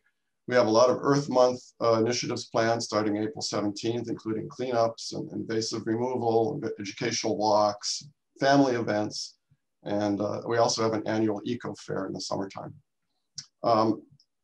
Among successes we've had here in Tarrytown, we're one of the first voluntary food scrap recycling programs with full-time drop-off site open to the public, and we've sold over 400 collection kits to local residents. We also have an IMA in place sharing the program with Sleepy Hollow, which is in an adjacent town. We've had one of the first community solar projects up and running now on a large building here in Tarrytown. We're a CCA village. We have LED streetlights. We've done shoreline remediation, solarized program. We're a Tree City, USA. We do open space protection. We have EV chargers, hybrid vehicles, native plantings on village land, and things like that. We have a new community garden that's in the planning stage right now. We're trying to get that going this year, but we'll see if that actually happens because it requires a lot of cooperation with the village.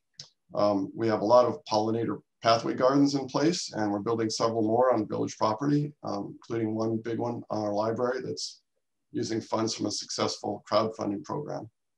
We raised thousands of dollars in that effort. We have new trails established in our woods and lakes area that have been built by volunteers, and we're incorporating those into wayfinding signage around the village.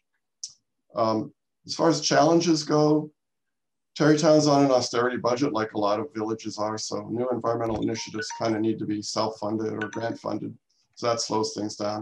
We've also had fairly slow progress toward clean energy and climate smart certification because the village hasn't really established a task force to work on that.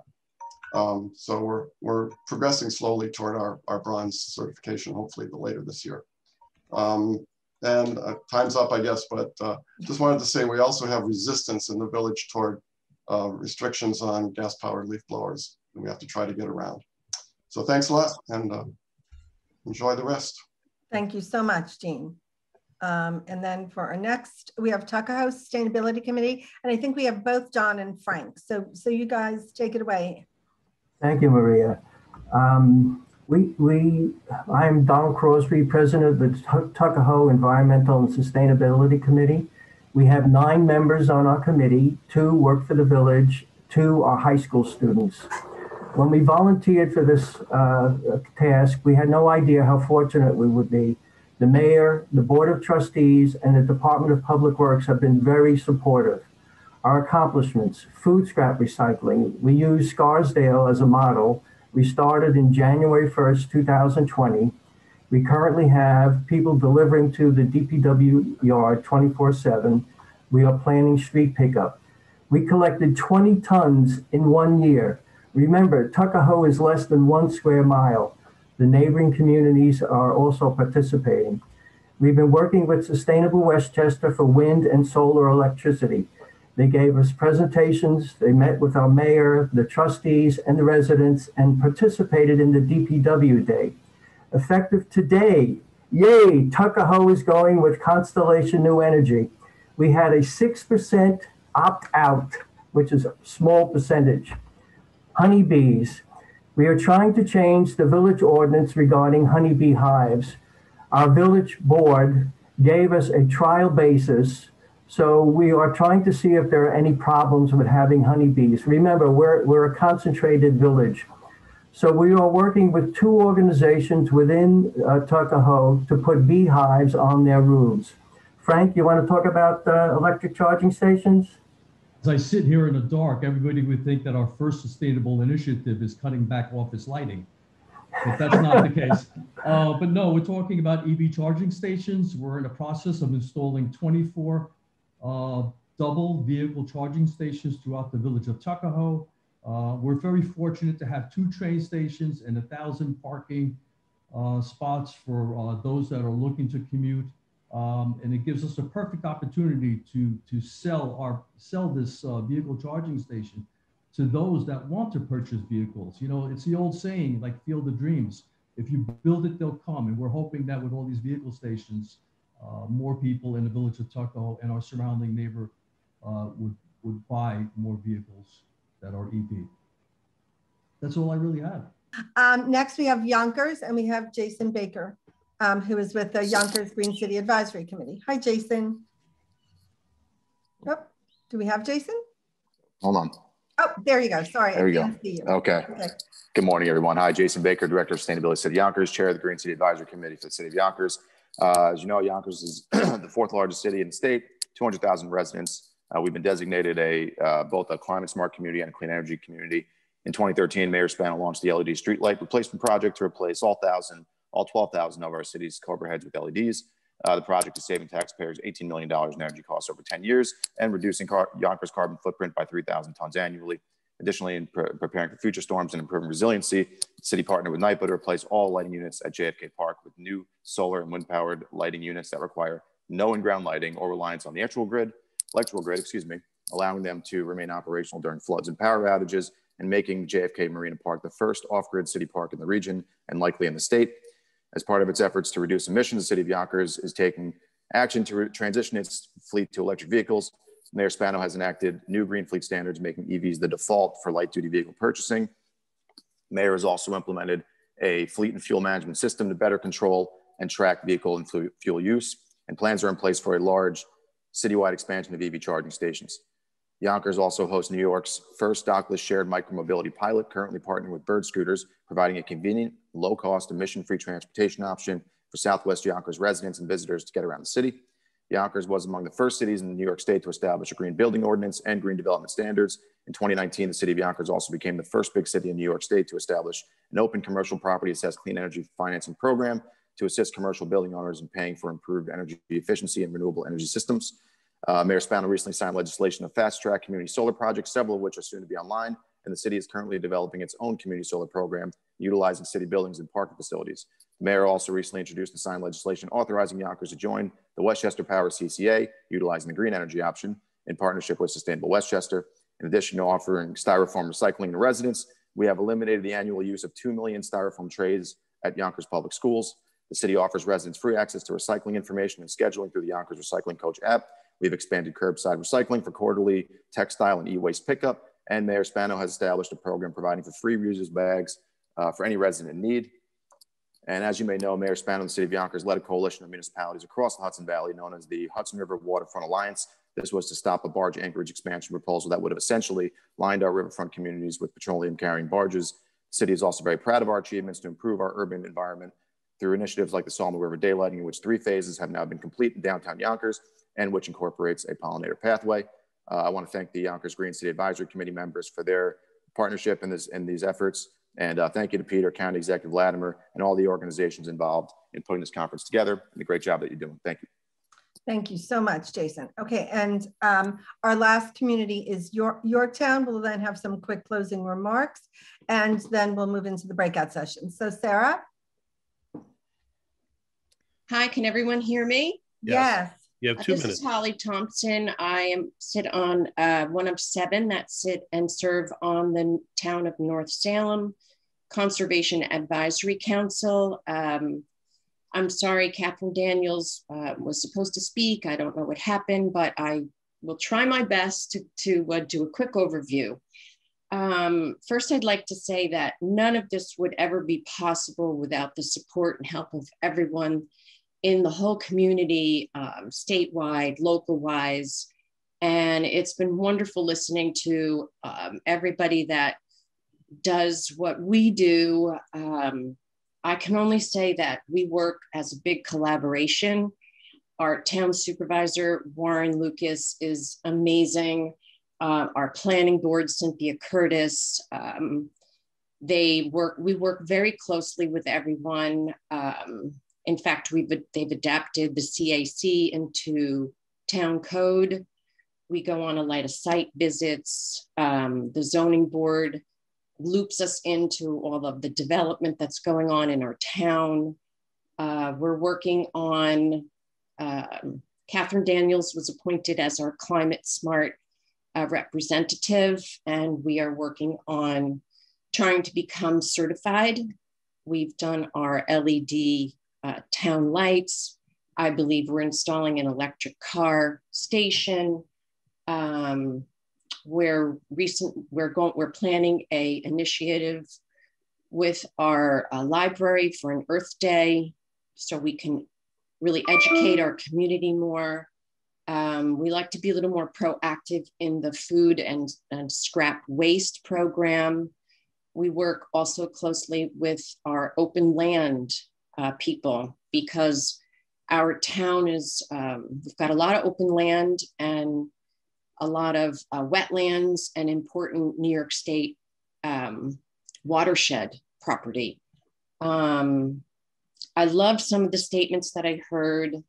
Our sustainability is really our quality of life. Great work, great ideas from everybody. And I look forward to some of the breakout sessions. Okay, so we'll go back to Yorktown. Are you there? Calling all Yorktown. If not, we'd also like to ask if White Plains, is there somebody from White Plains that could give 2 minutes on what they're working on? I can do a White Plains update really briefly. Okay. Hi, everyone. I'm Lauren Bryce. I work at Sustainable Westchester, and I am a member of the White Plains Sustainability Committee. And right now we're working on a food scrap recycling program. The DPW has organized the bin drop off at the Gedney Yard, and the Scarsdale team of Ron and Michelle are helping us very much with the compost collection kits. And really exciting. The city has also launched a solar project that is going to quadruple the amount of solar in the county by putting solar on the buildings in the city of White Plains. So that's pretty exciting. And I think it will be a community solar type of model as well. And if the mayor was here, or Jill, they probably would mention there's a project that they're working on with Con Ed for people to charge their cars at a lower rate during the night. And that's a pilot program as well. That's probably enough.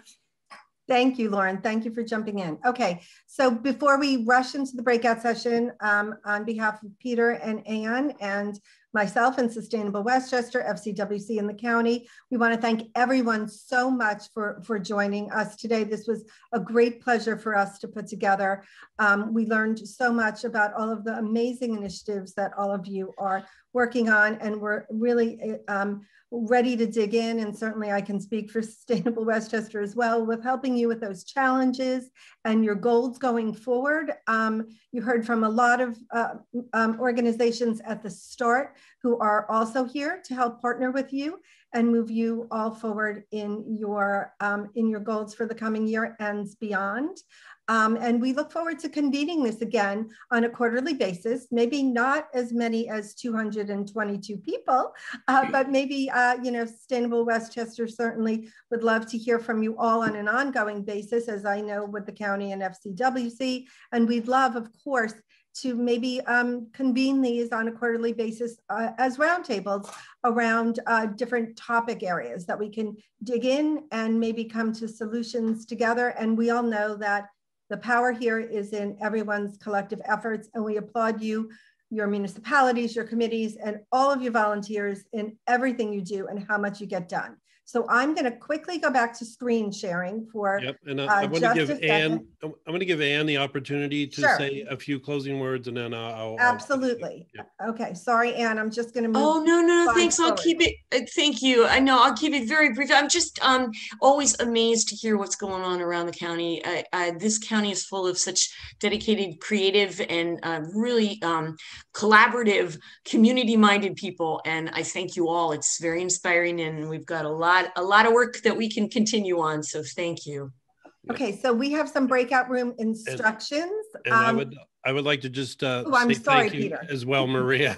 I'm sorry. I feel the time We've been pressure. working on this for 3 months, and I feel the time pressure. I'm so sorry. Go ahead. It's all good. We're good with the time. We're good with the time. And I just do want to thank you, Maria, and I want to thank Ann. We've been working on this for a long time. I want to thank all the volunteers that have participated and all the volunteers that work on your CACs. It's what it's all about, and I really appreciate it. I do want to give one more plug to the League of Women Voters and their event for the Climate Smart Communities. It's a great program. I think we're all participating in one way or another, but they're going to help with that. And there's links in the chat, and we'll put some more in there. And now I'll pass it back to you, Maria, for setting us up for the breakout session. Thank you, everybody.